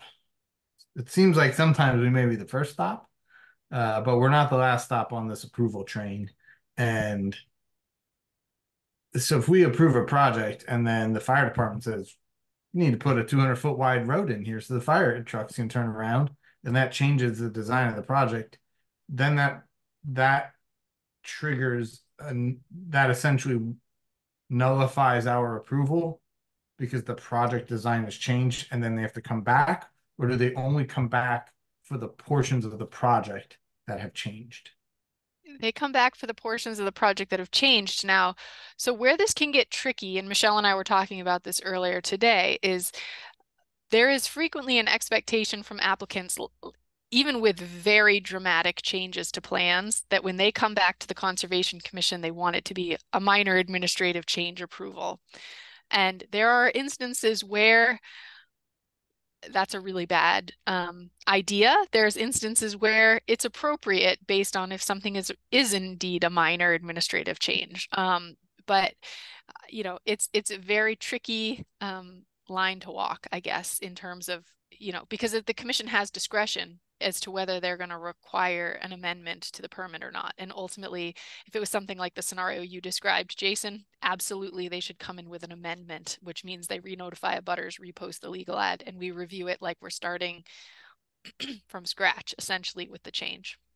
I will say that we're often pressured to just consider it a minor administrative change, and often that's what happened. So just put that in the back of your head next time it comes up.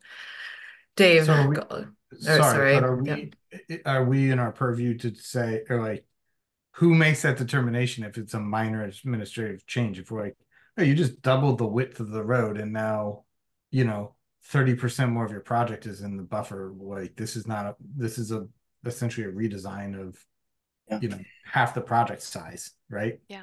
Like, and we're talking about this specific, we're using this Montague Road as, in my mind, as an example, right? Like, it's not a very big project, so increasing the width of the road increases like the overall footprint of the project by like at least half, I would think, right? Like, that is not a minor change. Mm-hmm. Are we the ones that get to determine what a minor administrative change is? Yes. Okay. Yep. I have a follow-up to that.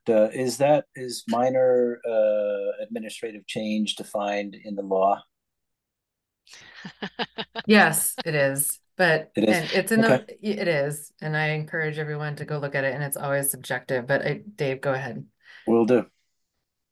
So this might be a longer conversation that to start at 9:15 or whatever, but I also want to be careful.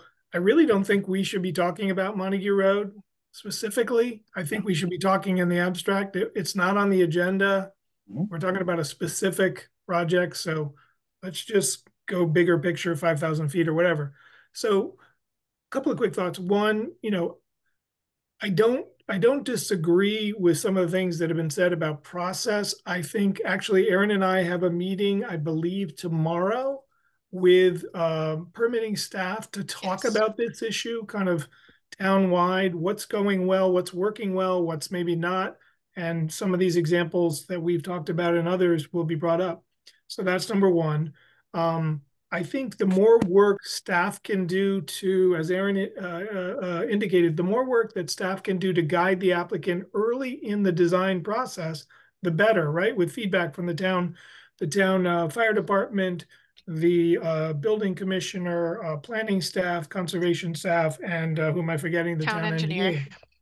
I mean, I stand by this. Amherst has one of the most robust permitting pathways and systems, certainly in Western Mass. In fact, we are often criticized for how robust our permitting pathways are. You can take that for however you want. I often say that our goal is to be efficient, to be thorough, to be fair, to be equitable, and to follow the law, the local law and state law on permitting. But we have a lot of layers, let's put it that way, in Amherst, and we have a lot of committees to go through. However, we don't always get it right. We're not perfect. And I think battery storage in general has challenged us, like many communities. We permitted how many, 3 or 4 solar projects without incident, without question, early in the solar arena, because they didn't have batteries. It was much easier. So I think these battery projects have added a layer of complexity. I mean, I think that's fact. So we're learning as we go. So I'm agreeing. I think we as staff need to assess our pre-permitting process a little bit more, particularly when it comes to battery, a solar project with battery storage or standalone battery projects. So I'm just offering that out there that I think we're going to take a look at that. Aaron could kind of report back in 2 weeks. I believe the meeting is tomorrow or Friday. I know it's on my calendar. So I think we'll have some more feedback for you in 2 weeks. So I don't disagree. The town attorney did say one thing that resonated with me, which is in your order of conditions, you can always add a condition and all other permits, Aaron, help me out here, the building, I mean, nothing gets built in this town without the building commissioner often has the final say of when something gets built. So you can always add an order that makes sure every other board and committee that is relevant and every other department has signed off on a project. So that's always available to you in the order of conditions. And I think our town attorney, certainly reiterated that. So that's all I have to say for tonight. It might be a longer conversation and we can have it on the agenda in 2 weeks and give you an update on staff feedback. Thanks, Dave. Alex? Yeah, I just want to make clear that I don't think I didn't put in what I wrote to Aaron, the idea of denying a permit. I think what I wrote was that we not entertain an application until the fire department has reviewed it. And how we manipulate that, I don't know. But when an applicant comes into town, a first contact is Chris Brestrup, and she says, you go to the zoning board first, you go to the Concom second, you go to the planning board next, and I don't know where the fire department fits. What I'd like for Chris Brestrup to tell somebody is if they've got a battery storage project or a project involving batteries, and keep in mind, people in town, residents, are putting storage batteries in their homes. I mean, they're all over the place.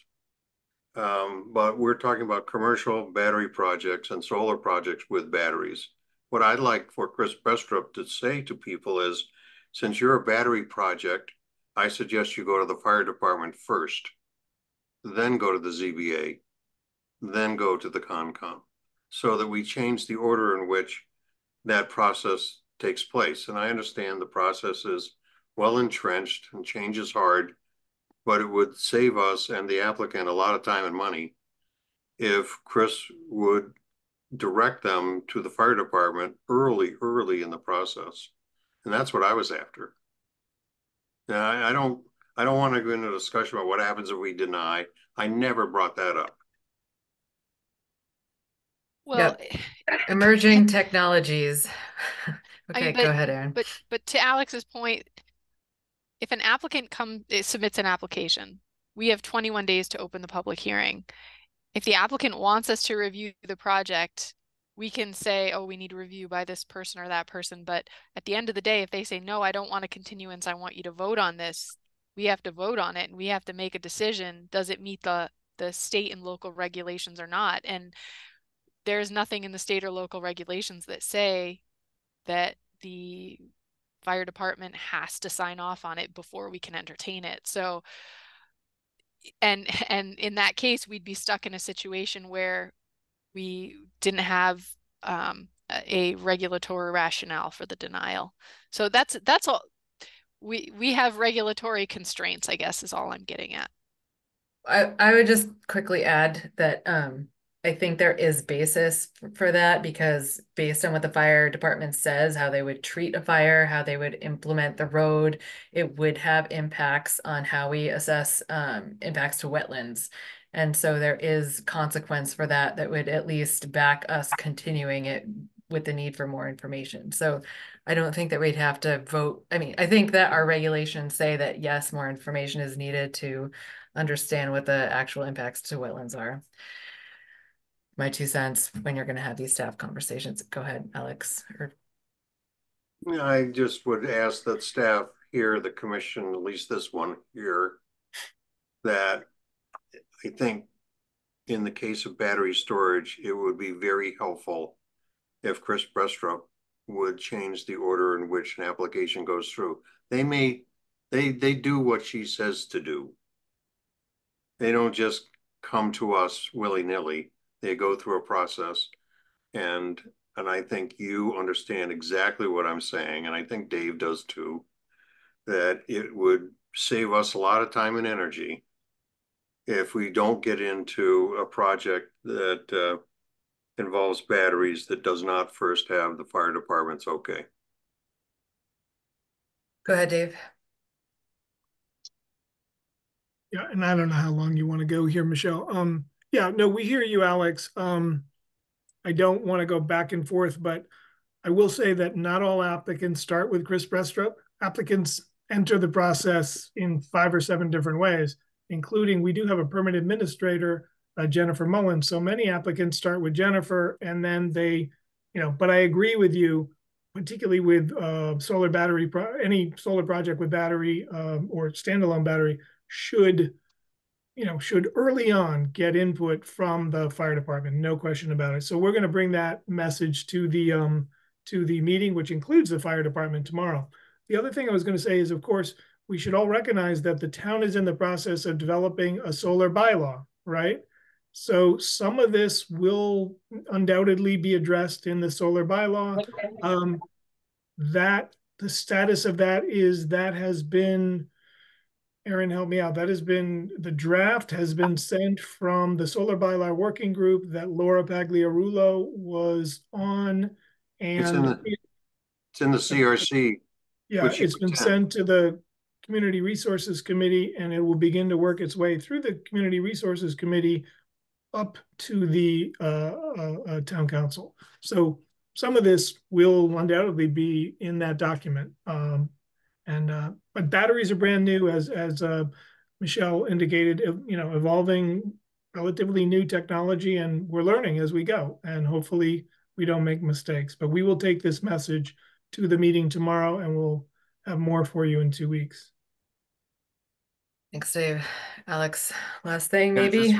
Just real quick, commissioners, don't sit back and wait for the CRC on the solar thing. Their comments aren't due till June, and they have a long process to go through. And I'm hoping that we can do something, make some change to help ourselves long before that. Yeah, good point. Thank you for reminding me. I requested from Aaron that maybe we reach out to them, and then I went on vacation, so it slipped my mind. But can we request some kind of review, because we haven't seen that draft since we gave it to them like a year ago or something like that. I don't want to see it when everybody has decided that they're good with it and then the commission has zero input on it. So I don't know what the best process is for reaching out to them or for the commission to give comments on it, but I don't want to be left out of the process. Any advice on how to pursue that or what the appropriate way to do it is, Aaron or Dave? Yeah, Aaron could reach out. I mean, certainly it's a public document. The draft is a public document, so we could get that anytime. Okay. things can be hard to find on the Amherst website. Aaron can track that down through Stephanie Ciccarello, our sustainability director. And again, you can be mulling it over, spend some time on your agendas and be ready for the CRC process when they reach out again with, again, it's an early draft. I think there may be some preamble that came with it that said, hey, this needs work, CRC, but we're ready to hand it over to you. Okay. Bruce? The note taker is fading, and we still have enforcement and monitoring reports. We have enforcement. It's not on my agenda. It's on the Way. Trillium Way staff proposed possible dates for upcoming site visit, and then it says monitoring reports. I must not have printed page 2. I'm sorry. Apologies. Okay. I think we've extended ourselves. The one she sent last week is in the no, not that. This is the PowerPoint presentation, which is the one this afternoon. It's just a placeholder for Trillium Way, for us getting out there and having a site visit, to see the site. And obviously we're sort of getting into a season where it might be more appropriate to do that, but I don't know, we might have a cold snap and it's going to be frozen again. I'm not quite sure what's going on with the weather. But I can set up a site visit at this point if the commission would like to at Trillium. And monitoring reports are always in your OneDrive folder, so it's kind of just a placeholder on the agenda that they're there for review. And the public comment is also a placeholder, like in case there's anything specific we need to bring up relative to those issues. Yeah. So maybe now is a good time to go to Trillium Way. I have crocuses in my yard and snowdrops in my yard, and for all I know, trilliums will be coming up too. I have a comment back on something to say back on the previous topic. I hope we haven't switched yet. Yeah, let's just probably wrap it up because I'm fading with the note taker. I don't want to go look for salamanders. It's raining. Yeah. So the chair of the CRC just had a meeting with Paul Bockelman to get clear how that committee can coordinate with town staff. So that's in process. And they will be holding hearings and getting input. And I'm sure there's be lots of time for the commission to provide input. And I think I can arrange to get copies of the solar plan to all of you, and assuming that's not deliberative. Well, it's a public document, right? So this could just be a link on a website, maybe that Aaron could distribute, or we could just find it somehow. That sounds good. I can get it and send it to you. Great. Thank you, Alex. Oh, anyways, I think I've heard from Dave that you're going to have a meeting with Chris, I think it is, or somebody else tomorrow. And hopefully. The meeting is with a group of staff that are involved in the permitting and pre-permitting process.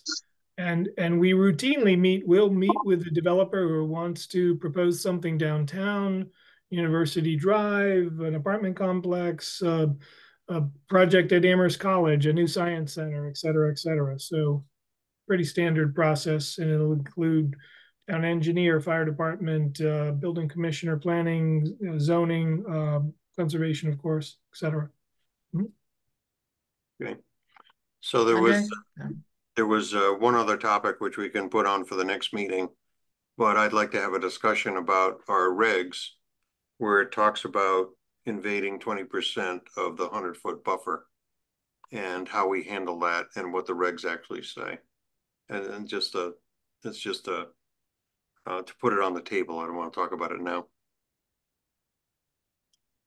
Right, you mentioned that before. Okay, Andre? Yeah, just a note.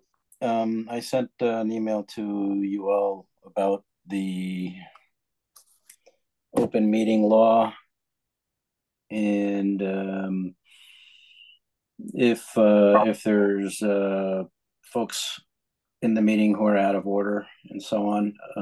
So I sent that, I found the site while we were prepping earlier, and the wording, and I sent it to you guys in an email. So look out for that. That's all. Thank you, Andre. Appreciate that. Okay. It was a good discussion. Some of this stuff we generally don't have time for, but makes us all better commissioners to hash it out and better understand these things. So thank you everybody for staying on and discussing. But with that, I guess I'm looking for a motion to adjourn. Move to adjourn. Second. I think Andre on the motion, Jason on the second. Jason? Aye. Alex? Aye. Bruce? Aye. Andre? Aye. And I'm an aye. All right, good night, All right. everyone. Thanks, Thank you. everyone. Have a great night. Aaron, can you stay on for a minute or two? Or just give me a shout tomorrow, which whatever. Yeah, that's probably better. Yeah, why don't I? Yeah, let's talk in the morning, Andre. Thank you. Sounds great. Okay, thanks.